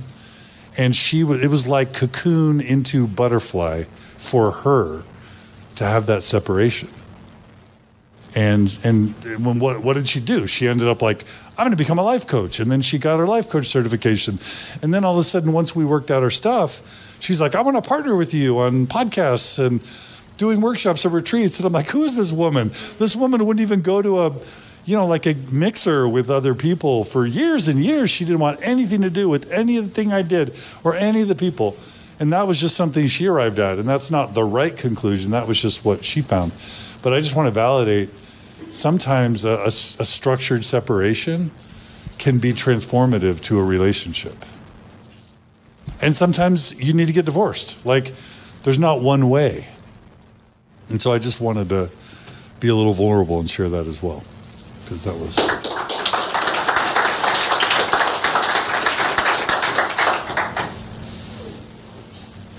Sorry. So some of these things are pretty deep. As to, for instance, with my wife, as an individual, you're going through these things, your own thoughts and your own feelings, and then you're processing them, and then I don't know what her situation is, but if once you decide you're going to present it to your husband, you're very vulnerable in doing that, but you need to also allow them plenty of time to process. I mean, they can't immediately, agree with you or tell you you're right. It's going to take them, days and weeks to process. 4 months. This, especially with the faith transition. So anyway. Thank you. I like to tell the non-believing spouse in a mixed faith marriage, how long did it take you to arrive from start to finish, to arrive at the place you arrived at? Can you allow your partner at least that much time for them to have their process? It's hard. But it's hard. It's devastating. And it's that cyclical safety thing we talked about yesterday, right? That sometimes this is hard because you want to present your heart and just somebody say, I've got you, right? I've got you. But then maybe what you're presenting also hurts or helps them feel rejected, right? And so then now you're dealing with these kind of complex dynamics of the cyclical safety that is not feeling very safe for either one of you, probably, right? We should do a mixed faith marriage retreat and record it like this, because that could be really powerful. Yeah. Well, this is beautiful. So that's the other picture that I found. Once your heart's been ripped out of your chest, that's kind of how you feel. And who wants to? That's Donna. That's what you're feeling. And who wants to feel that way, right? Holly, that may be what you're feeling, and many of others you've felt this way. So this is my best way of describing why this isn't natural for us at the most core psychological level, transcending Mormonism. So I think it's well, let's put it on a nicer slide. Do we have a nice? Let's put it on that one. What? I think it's time for a breathing exercise. Okay.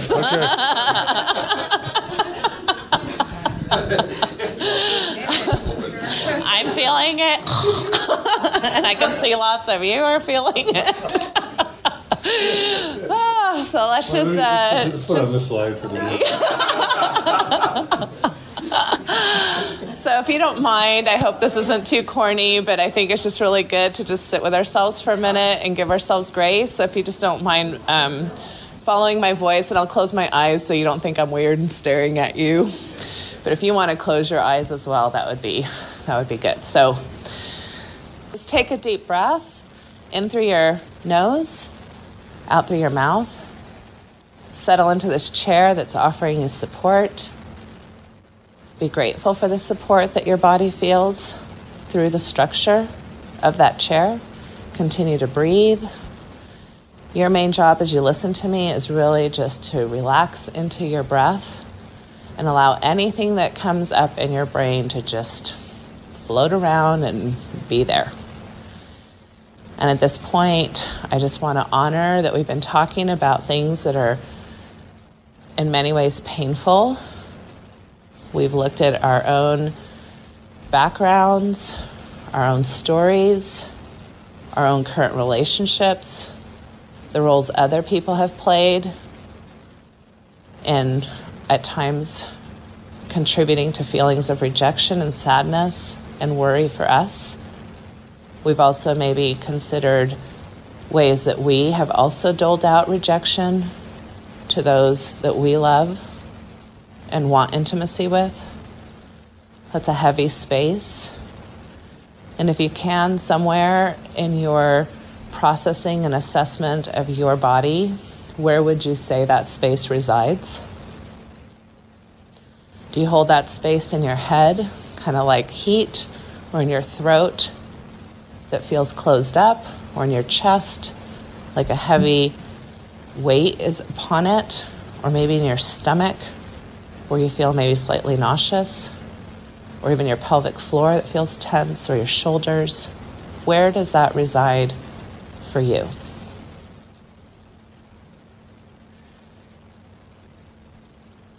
Give yourself grace for the fact that that is there. It is there for a reason. If you can try to give it a color or even turn it into an object, what would it look like? And once you have the object in your mind, and wherever it is in your body, can you reach in with your fingers and pluck it out so that you can look at it and hold it and recognize it and validate it? And also understand that it does not have to be all-powerful.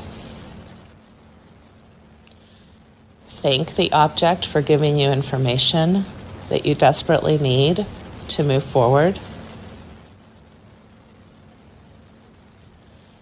And now turn that object into something light.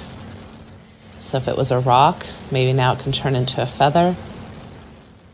If it was rigid, maybe now it can turn clay-like.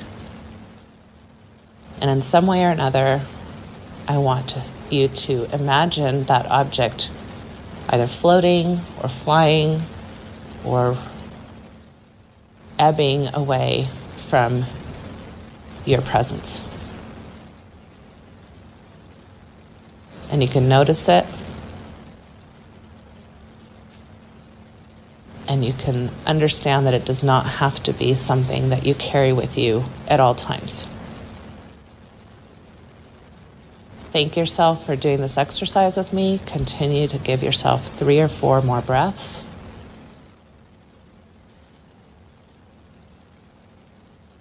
Allow for a light or something that feels maybe like it can soak you with something positive in the sense of hope for intimacy moving forward in the many different relationships you have. So if that's imagining yourself in the sprinkle of a light rain, or in the sunshine of a bright day, or in the snowflakes of a mountaintop, imagine that energy being hope that permeates every aspect of your body, from your head to your cheeks, to your throat, to your chest, to your back, to your pelvic floor, all the way down into your toes. Take 2 more deep breaths. And when you're ready, you can open up your eyes again.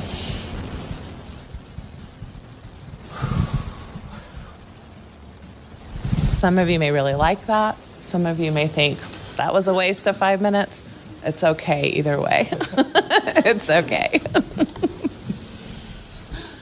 Natasha plays the role of emotional circuit breaker. It's like overload, emotional overload. It's great. Thank you. Thanks, Natasha. Anybody want to share if anything came up significant for you during that exercise? I would say maybe if someone needs a bathroom break, you can two or three of you. Take a quick bathroom break. Yes. Right behind you. One thing you said, Natasha, that really resonated with me.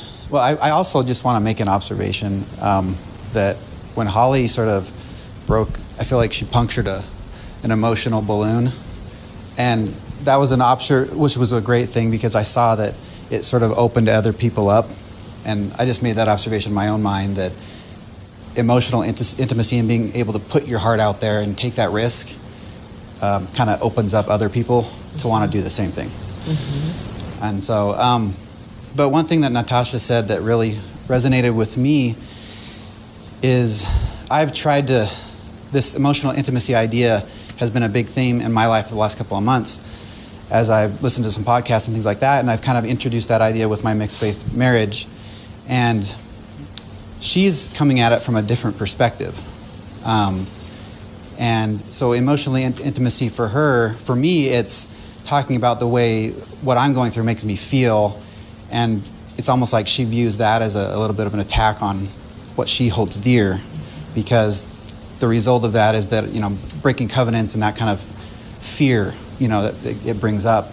And then her emotional intimacy to me is opening up to how it makes her feel. The fact that, she's posited. I mean, I don't want to put words in her mouth, but the message I'm receiving is that she is disappointed in me, that I'm being selfish in this endeavor,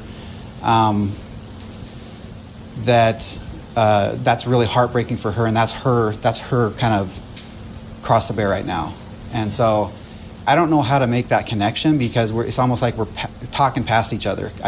I'm trying to be emotional intimacy, it's hurting her. She's trying to be emotionally intimate, it's hurting me. I don't know how to deal with that.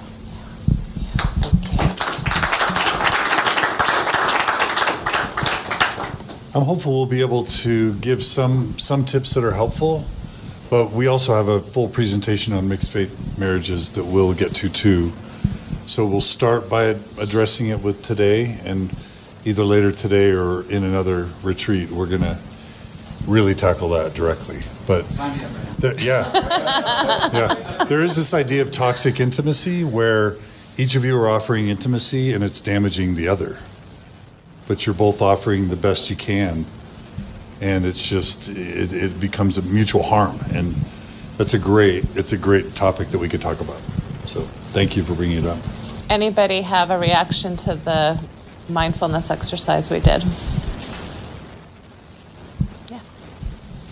Just one thing I noticed is I was holding Jeremy's hand, and as we were breathing, our breathing became synchronized, and that just was like, gave me a lot of hope that we can be synchronized again. Love that.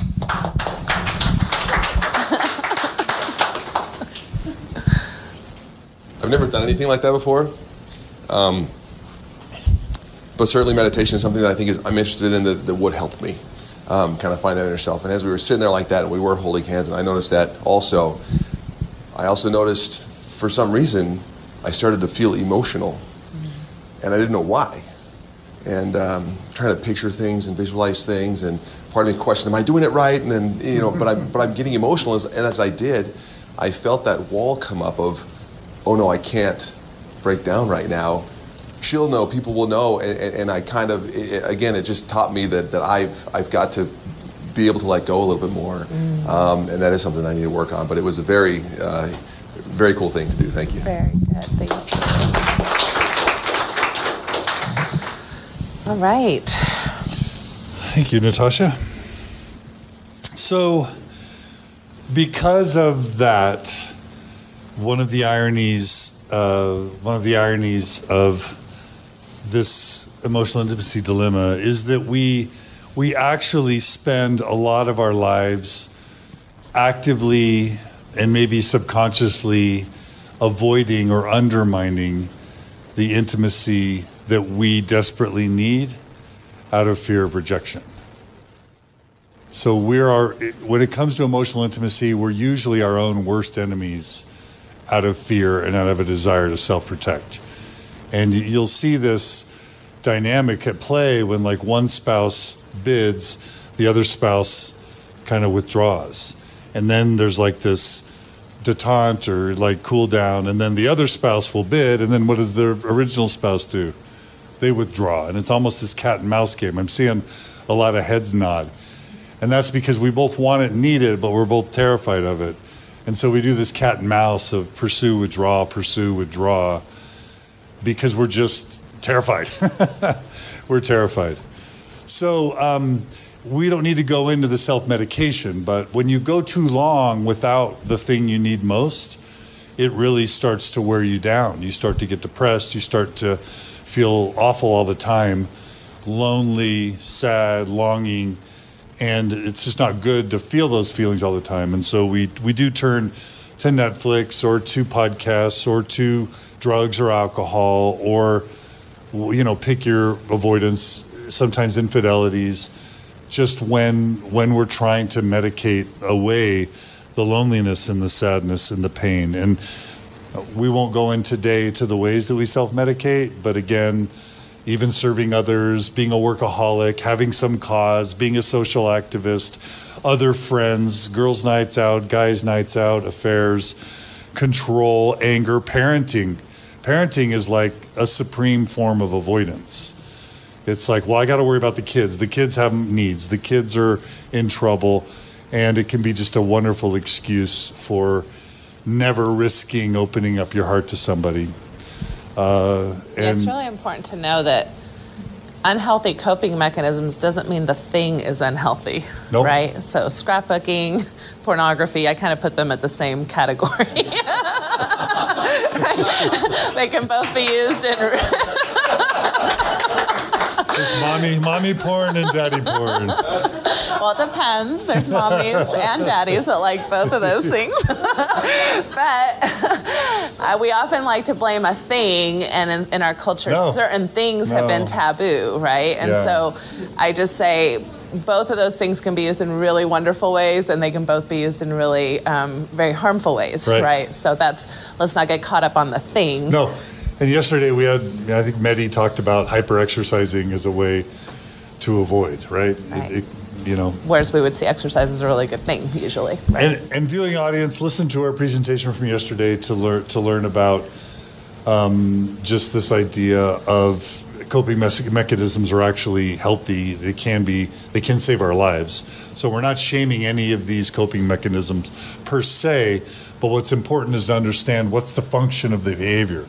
If the function of the exercise is to be fit, that's different than if the function of the exercise is to keep from having to go home to face your partner or children, right? So the function is important. And who doesn't love Netflix, right? So, again, we live our lives running around, frantically trying to avoid the thing that we desperately want and need most. And that's a picture of Javert from Les Miserables, and we can talk about him another time. But we bring these intimacy models into our marriages, and our kids learn them. And so I'm just going to skip that slide. So here we are. We are now finally at the point where we're going to lay out. And the processing is brilliant. Clint was really wanting us to focus on processing, and I just love the wisdom that's coming out and the diversity of thought. So I love that we're doing this, but this is a little bit unique. We usually would be done with this presentation by now, but now we're just starting the core of the presentation. 8 essential ingredients for healthy relationships or for real emotional intimacy. So here we go. You guys ready? All right, number 1. We talked about this yesterday, and we did an entire session on mental health, right? So we're probably not going to spend a ton of time on this other than to say, if you're not physically and emotionally healthy, it's going to be really hard for you to be to engage in emotional intimacy with others, and vice versa. If the person that you're trying to be emotionally intimate with is not well. It's probably not safe to even try this. It's like, don't try this at home, right? If you have a partner who's a diagnosed narcissist, if you have a partner who's clinically depressed and they're not treated, if you have a partner who's experiencing chemotherapy right now, like, just imagine all the different ways someone can be either physically or mentally unwell. We talk about, and we'll talk about this, you want to gauge the level of intimacy that you seek to engage with based on your partner's health and safety and capacity for engaging. So let's just say it's 0 to 5. 0 means they're abusive and completely unsafe. You want to match that, right? But if they're a 2 or a 3, you match at that level, and you save the 4s and the 5s for the people who really have earned your trust and deserve your trust. Because again, you don't want to try that. You don't want to just throw your pearls before swine. You don't want to open up your heart to someone who has a proclivity to stomp on it, right? So I don't need to say much more about that. But I would love to hear if you have additions, and if there's any processing we want to do. That's step 1, is don't try this with an unsafe person. Or when you're not well, get well before you try this. What would you say? Well, I know that, like, from a therapy perspective, I hear a lot of people, again, and even colleagues will try to compartmentalize some of this. Like, well, I won't see you as a couple until you go and get some individual therapy. That has not been my approach, just because, again, I don't know that our lives stay on hold, right? It's not like I can very neatly, I'll deal with this little problem and then I'll come back and deal with this little problem. Things are so intertwined. So, but I was trained in systems theory, and so I'm more comfortable dealing with multiple kind of issues at the same time. So depending on the therapist, you might get different approaches. I do think it can be, some people said it's contraindicated to do marital counseling while doing individual counseling on certain topics, and I guess I would just challenge that most of the time. I think there's issues with domestic violence where safety does need to be prioritized first. And this whole idea of measuring, I don't know, we have another slide that really goes into that more, isn't it? The whole measuring safety, or not? Or is this the time to do it? Okay, well, I do think that after learning about intimacy, most of us are like, woohoo, we want it, let's go get it. You're probably crying because you're thinking of all the people in your life you want it with, right? And realize it's not there. And I just really need to just kind of make sure you have realistic expectations about it. Because like John was saying, not everybody can offer what is being offered.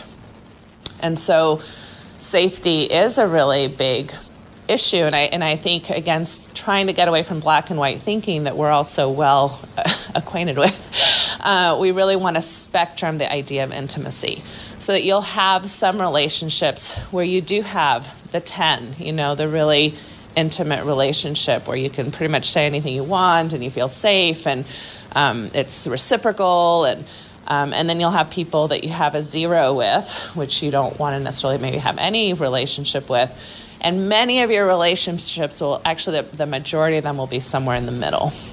And that's because intimacy requires a two-way street. You can only have as much intimacy as 2 people are willing to engage in.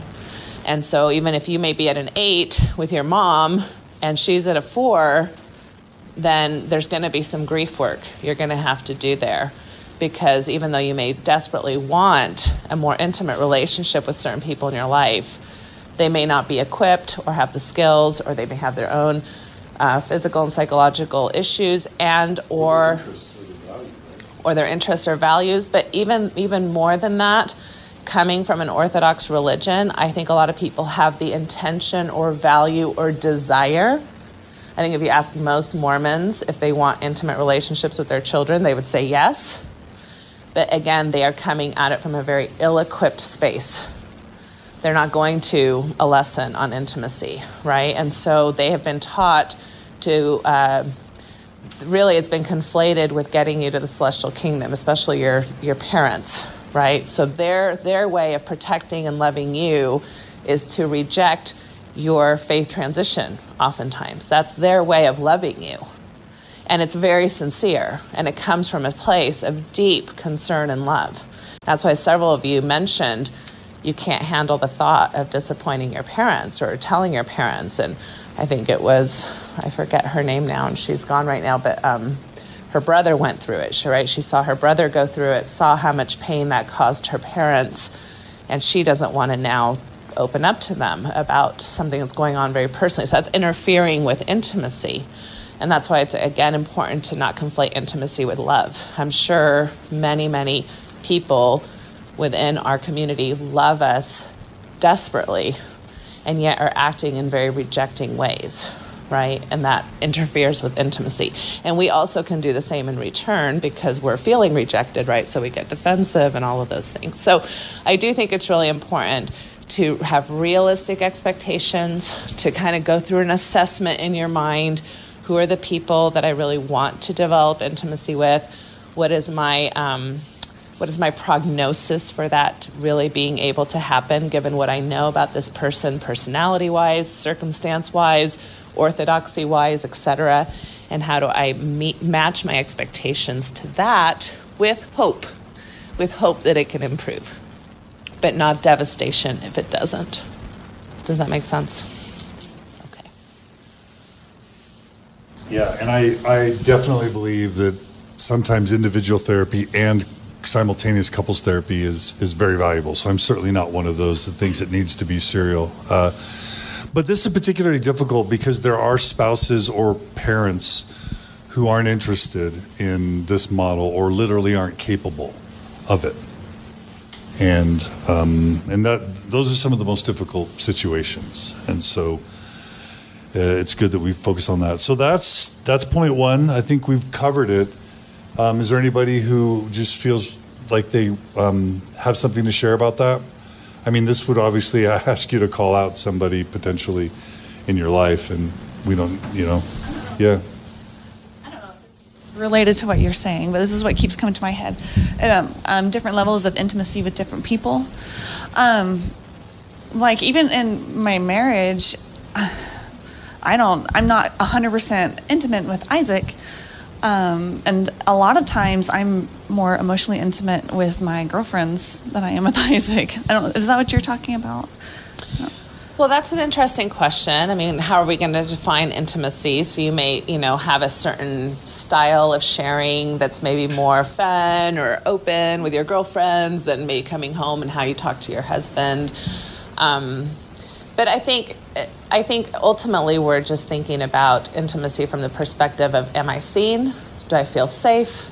Can I come to this person with my concerns? Can I feel accepted and loved regardless?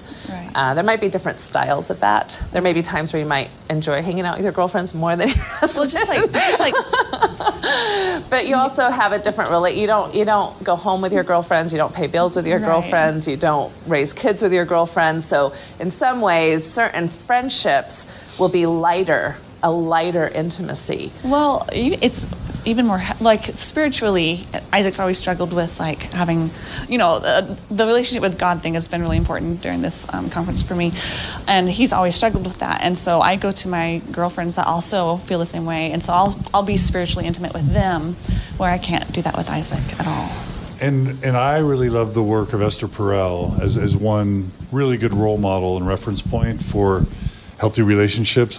She has a podcast, she has a couple books, and she makes the point that the way marriage has evolved, it has evolved in a very unrealistic way where we expect our partners to be our lovers, our best friends, the best, parents, the provider, the therapist, the parent, the teacher. Like you go on and on and on about, and not just for 20 years or 30 years, but for like 70 years. And she makes the point that our expectations in these monogamous relationships sometimes have spun out of control. And she makes the point that it's impossible for any partner to meet all of those needs at all times for 70 years. And so instead, she says if you can find a partner that meets 75 or 80% of your needs, you're actually doing fantastic.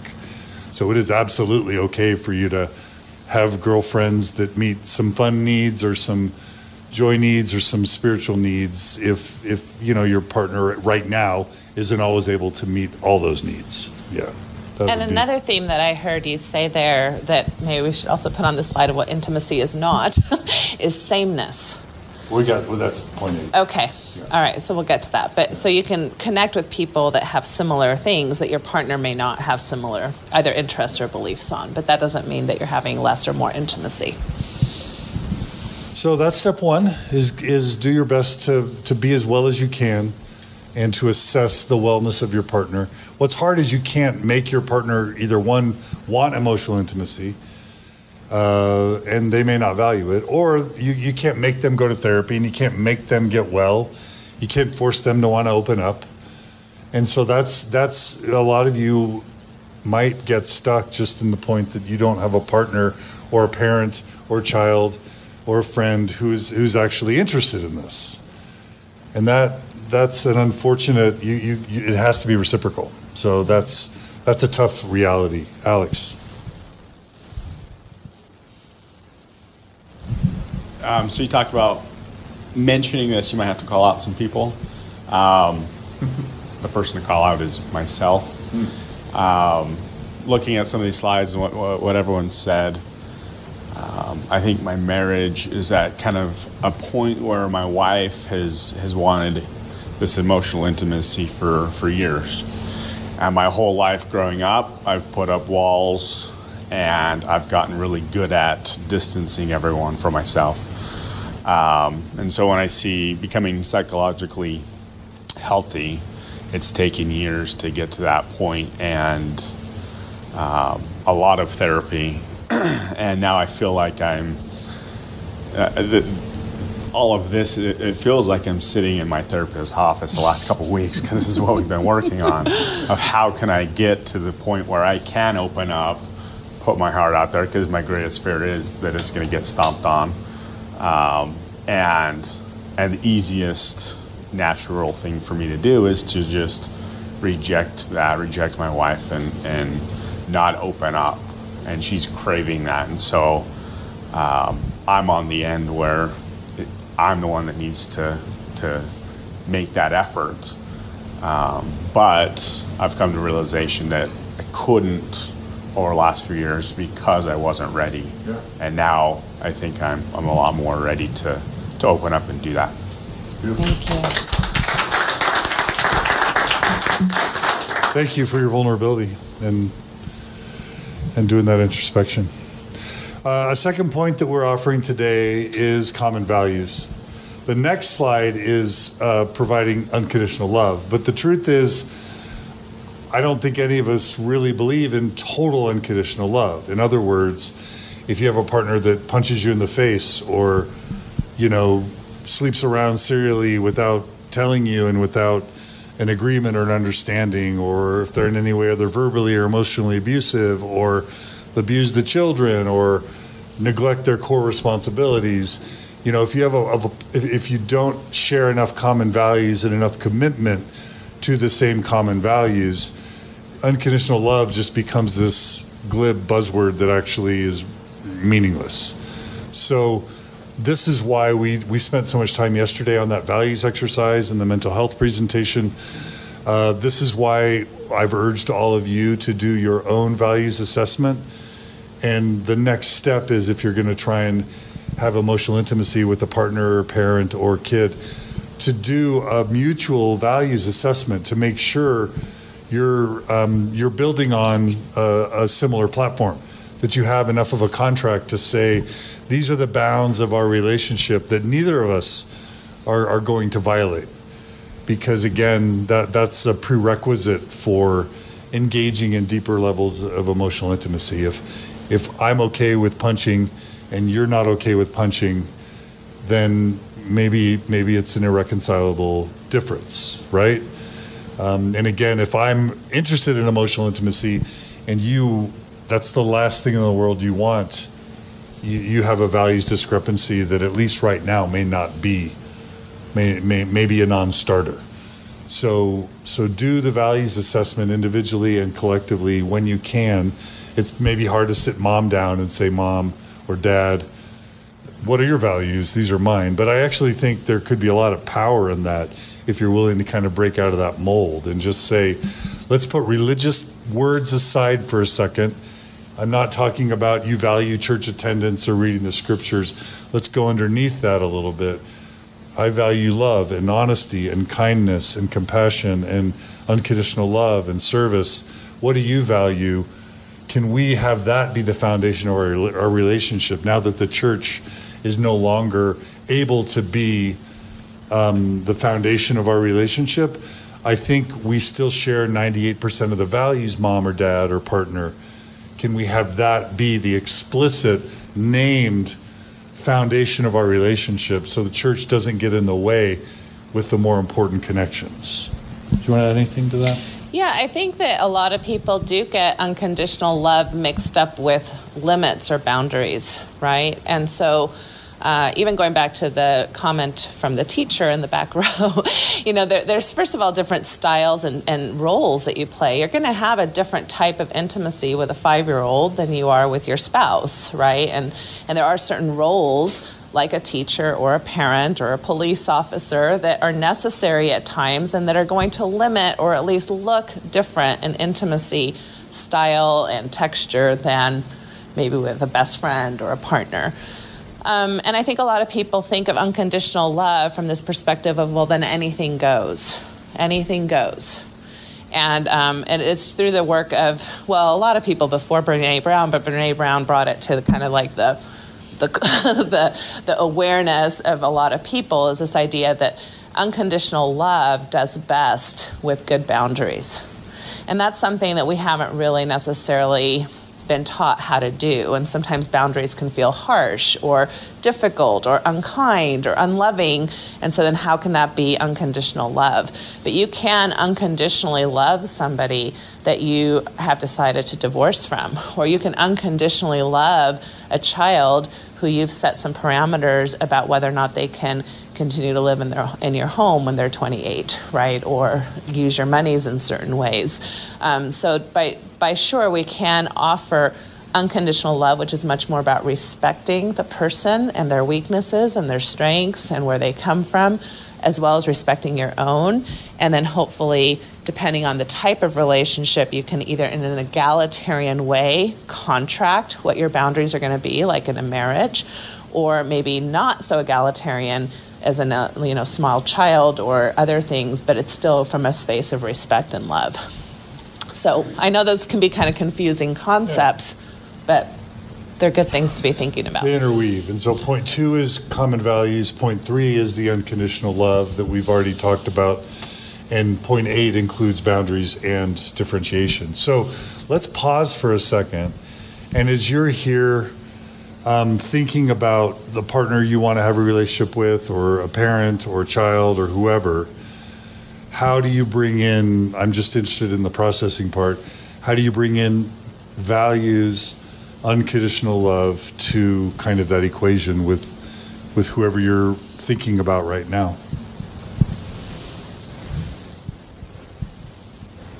Do the issues of common values and or unconditional love factor into the relationships that are top of mind for you right now?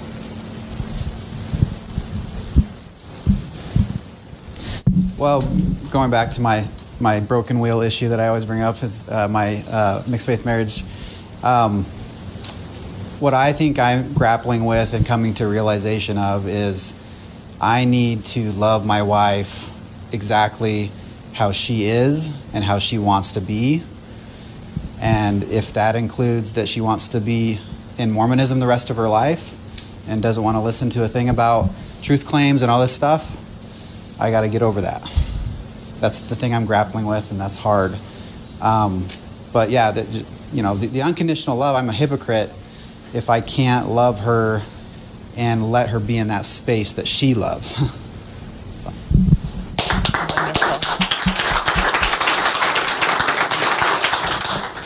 Bingo. Profound. Bingo.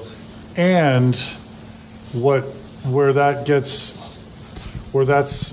actually complicated, but where the growth opportunity is it's a little bit more sophisticated than that, because your new worldview is important to you, even if it's secular or alternatively religious. And one of the most difficult parts of a mixed faith marriage is you are desperately wanting to be able to talk to the person who's most important to you in your life, to have them see you now, right? So it's not just a matter of now I'm going to just let her be religious and never talk to her about any of the things that come through my mind in my new worldview, because that's running counter to this idea of into me seeing. You want to be seen by her. You still need to be seen by her, or you will grow apart. And then when you grow apart, you can grow apart too far, and that distance becomes too far and irreconcilable. And so the trick is not, how do I just let her be religious and I'll go be secular and we'll just go live our different lives in the same household. It's how do you learn to communicate in a way where you can help her feel safe enough to start seeing you for who you are now in a way where she doesn't feel attacked or threatened about who she is. Because it's still very important for you to be seen. And the truth is, believers are not simplistic and monolithic. Believers have nuancity and complexity too. Like, is it Abe? Like Abe, right? Or Robert, yeah. And so can you not put the TBM label on your partner as if you get everything about them because you perceive them as a TBM? And can we as non-believers let that down and allow them to say, actually, you're stereotyping me, you've got me wrong, you're applying your perception of the brethren's construct of what it means to be a believer on me, when really I'm a complex, even as a believer, I'm a complex, nuanced person too. I don't agree with everything that I'm told. And I have a different type of Mormonism. And why are you making it that I have to be a certain type of Mormonism because that's what you perceive Mormonism should be, or that's the way you perceived a good Mormon needed to be?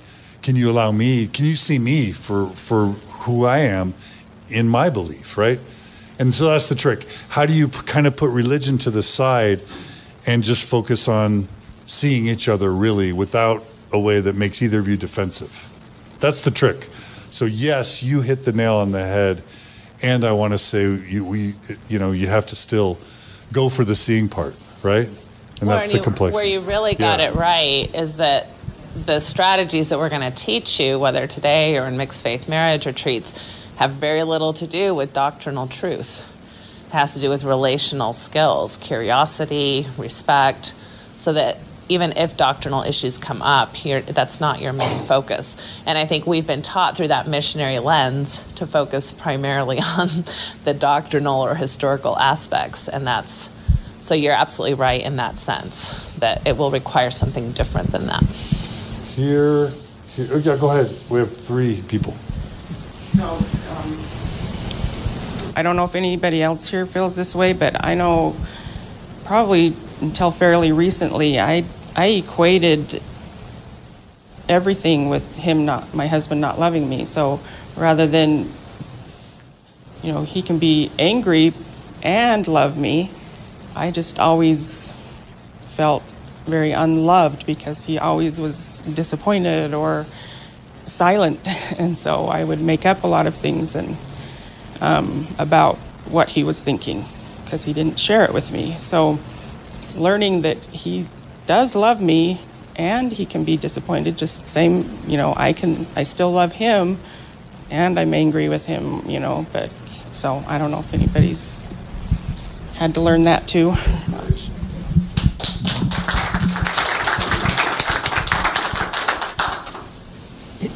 In my experience, for me, what it usually boils down to is how important is the issue? Is it a deal breaker? Is it a situation where I want to sever a relationship or not sever it?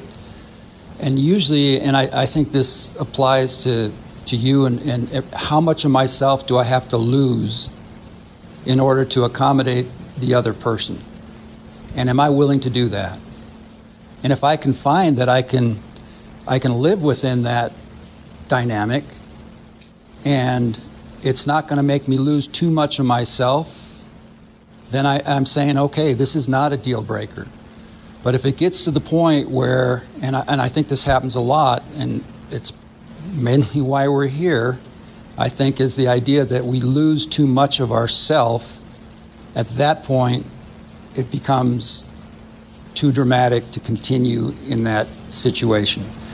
So, as hard as it is, and it's a dance of intimacy, okay, you got to decide whether you can actually get to the core issue and how important it is to you. And if it's that important, whether you're on one side or the other, you have to find a middle ground, or just, decide that it's a deal breaker.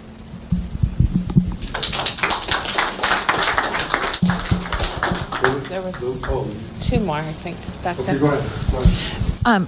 I just want to ask the question of self-sabotage, because I did a lot of that because I wasn't worthy of love.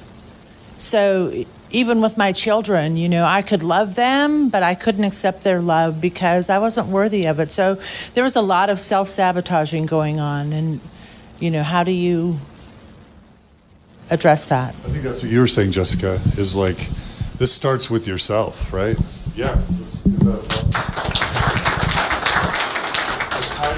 How do you unconditionally love yourself? How do you get clear on your values? And really, we have 8 points for intimacy.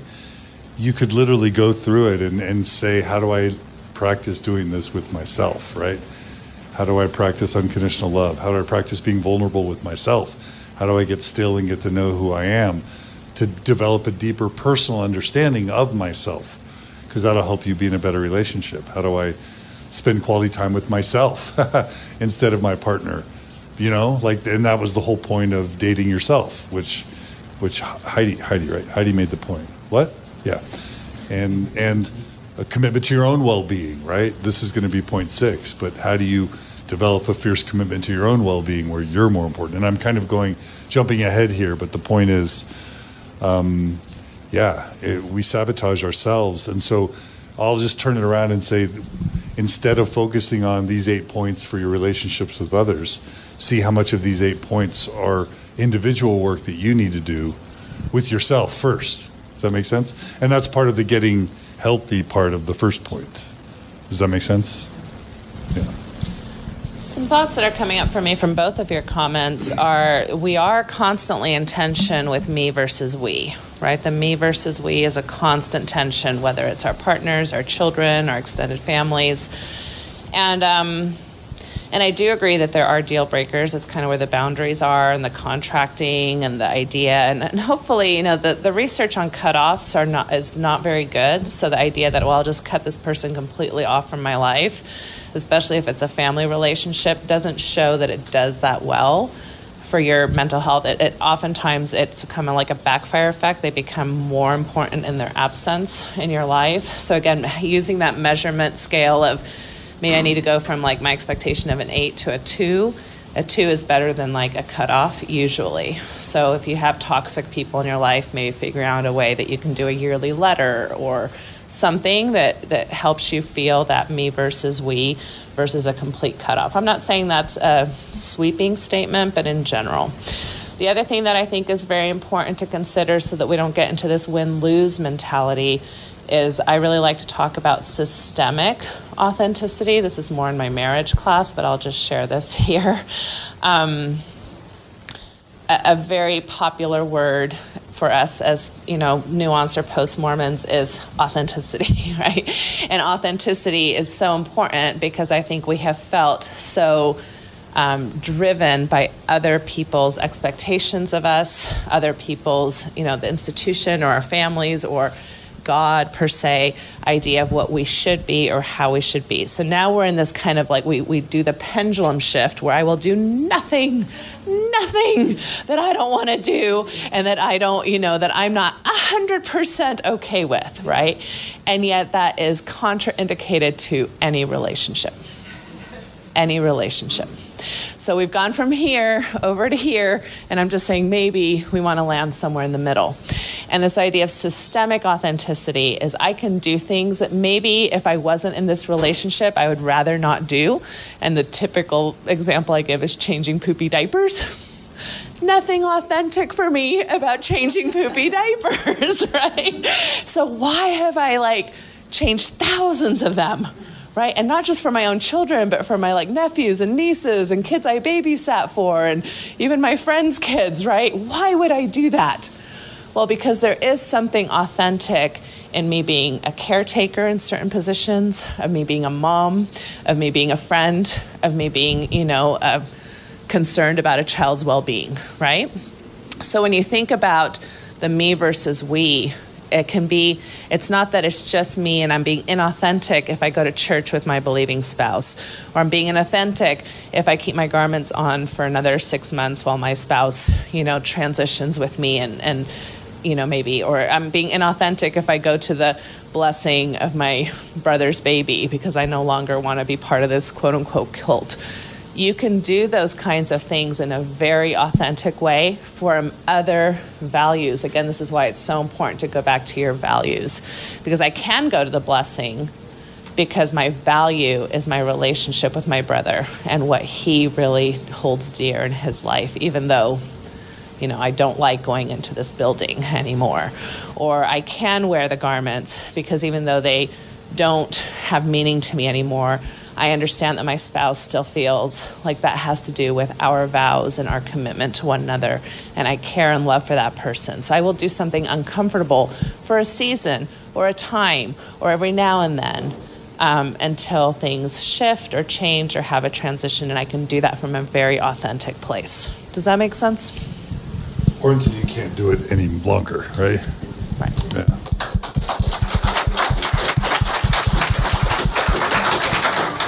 And I think Lily, did you raise your hand, or did someone back there? Okay.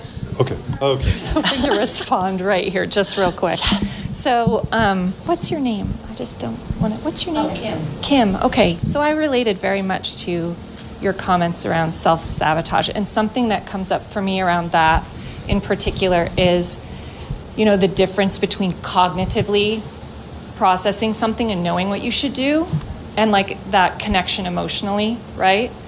And that's something I feel very, very much for. And with regard to self-sabotage, when it comes to intimacy in particular, one thing that I have found helpful, and sometimes with my clients being helpful, is to actually process emotionally. So that would look like something like going back to the girl you were. Where did you start having these messages that people leave you, that you're not good enough, that people will reject you if they see who you really are, and to really start looking at where that started. And then if you come upon pivotal moments, sometimes for people, there are memories in particular that you can feel kind of it shifted who you were, right? Is to go meet yourself there. As an adult woman, to go back to the child you were, to go back to the teen you were, and show up for yourself in an emotional way, to see that person trying to cope the best they were and to rewrite as best you can. Sometimes that emotional work can be a key component to sort of the integration of what we know, but what we can't bring forth for whatever reason.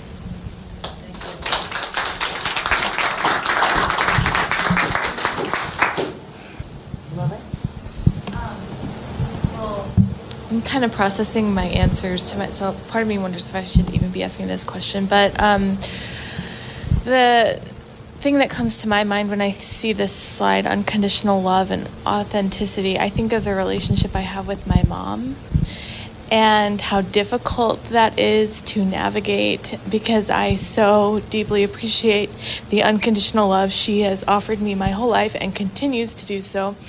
But I don't know how to be authentic with her without wounding her, because her perception of we have a values-based relationship, but her primary value is the church.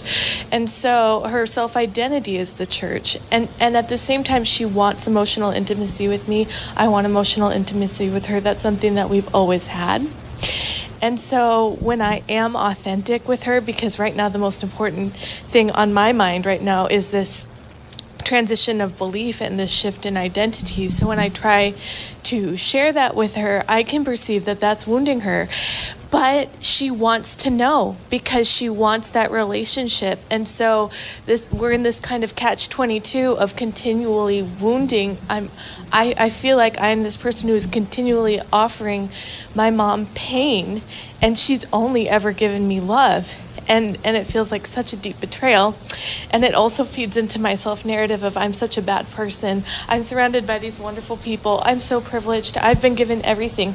And here I am betraying all this love, all this kindness, all this understanding that they offer me. And I don't know quite how to navigate that pain.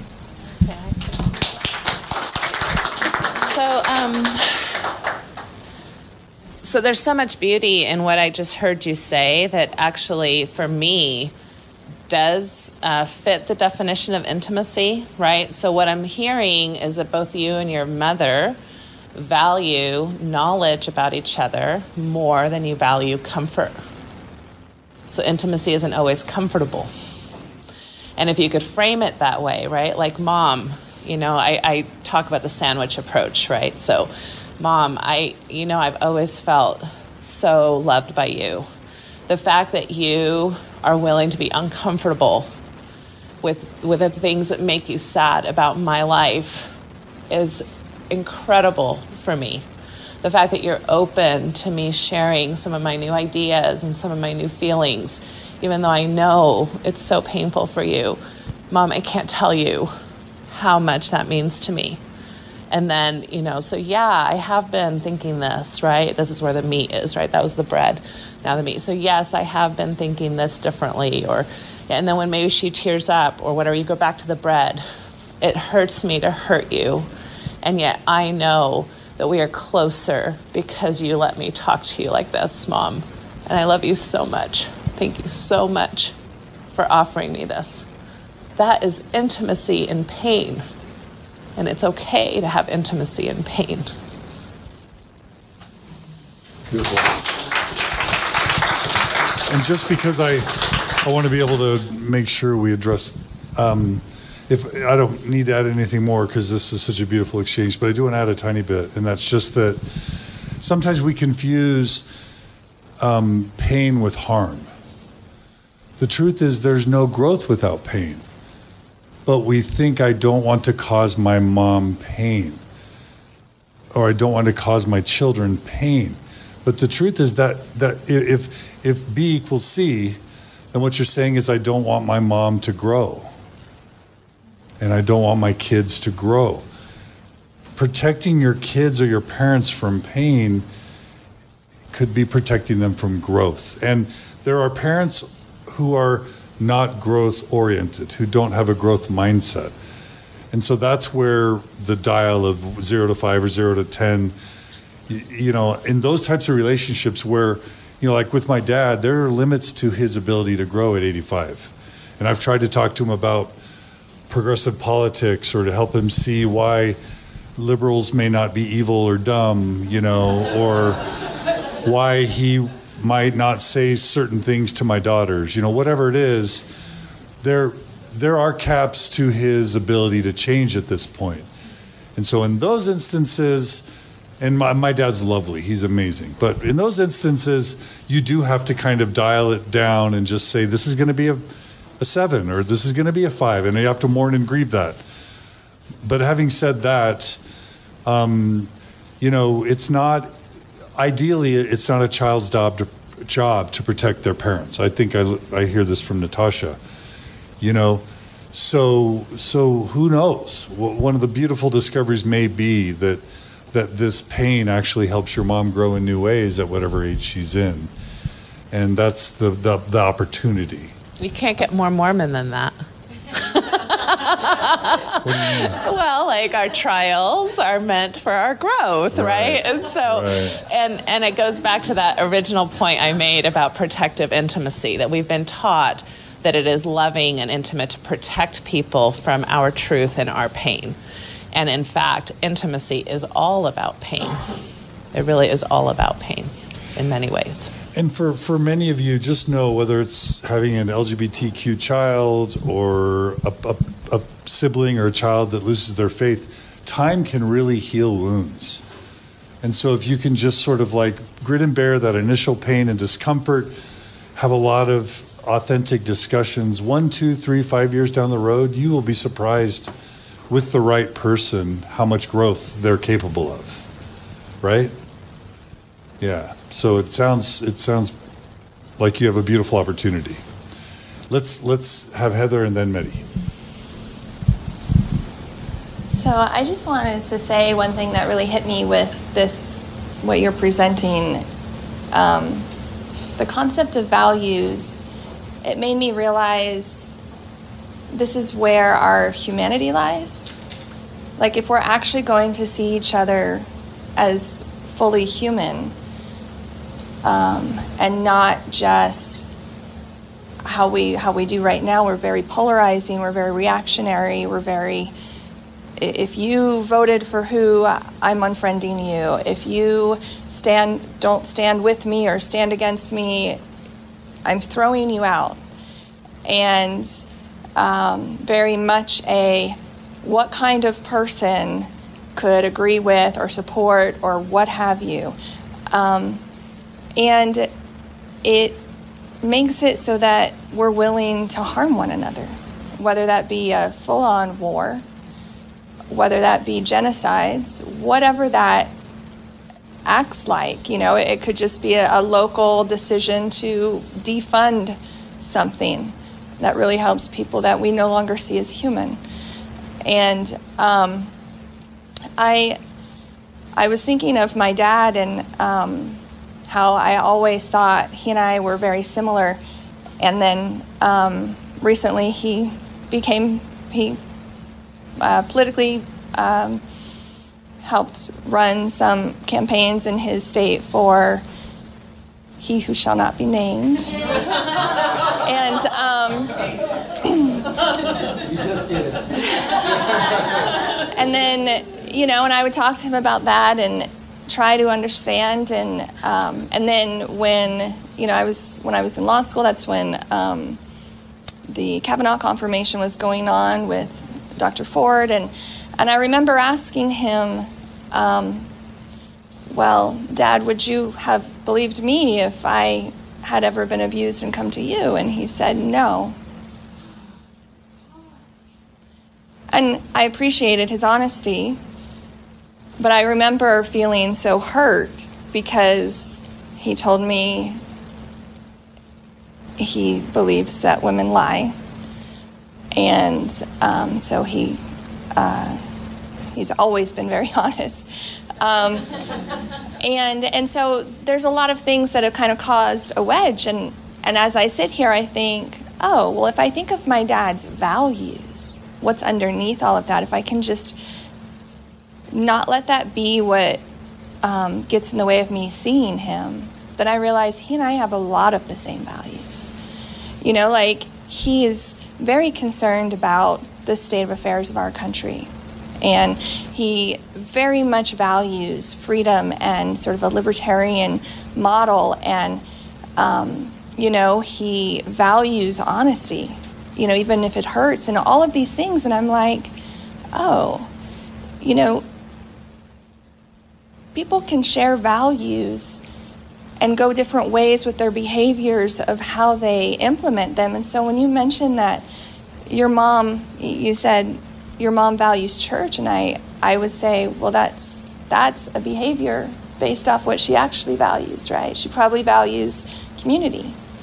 And maybe she found a community that accepted her for who she was, and she was able to share that with you. And so you were able to accept yourself the way you were, which is an amazing gift. And so, you know, it will feel threatening to her that the things she gave you that you value, you're saying is harmful. And, so just, it really hit me that this is what has to happen for us to stop killing one another.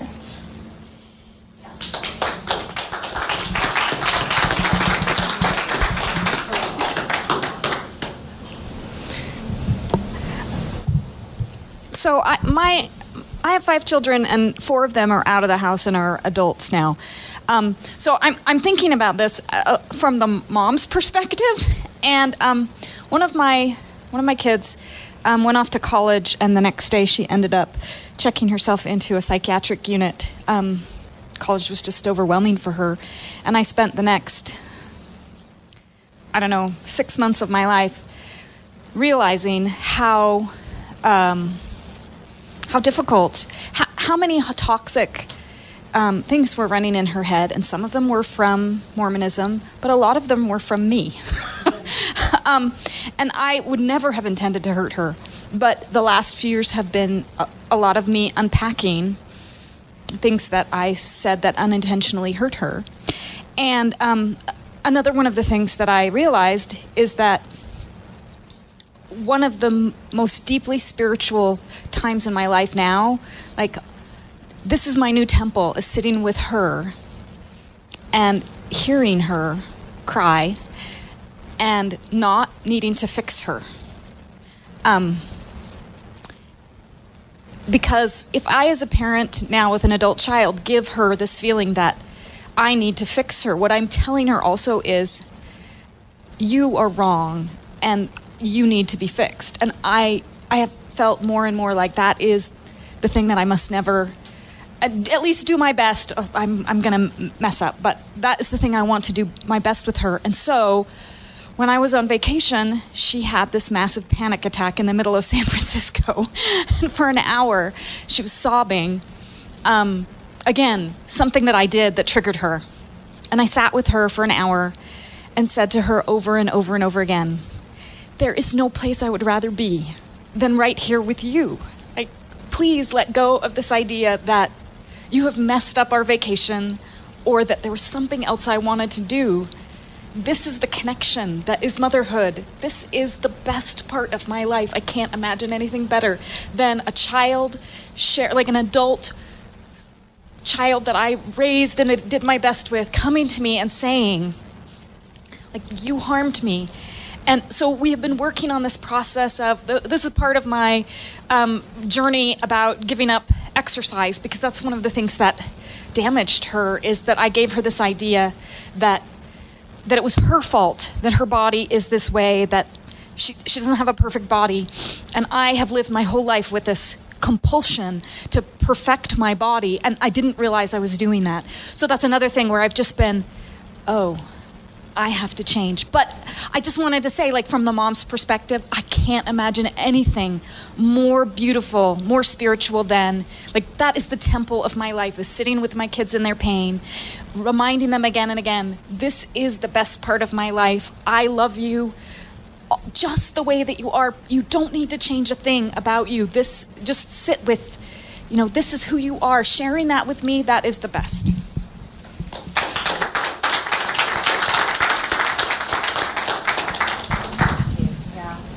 One of the deaconesses. Thank you, Medi. That was beautiful. Beautiful. Okay. Well, this is beautiful. Thank you. Lots of tears.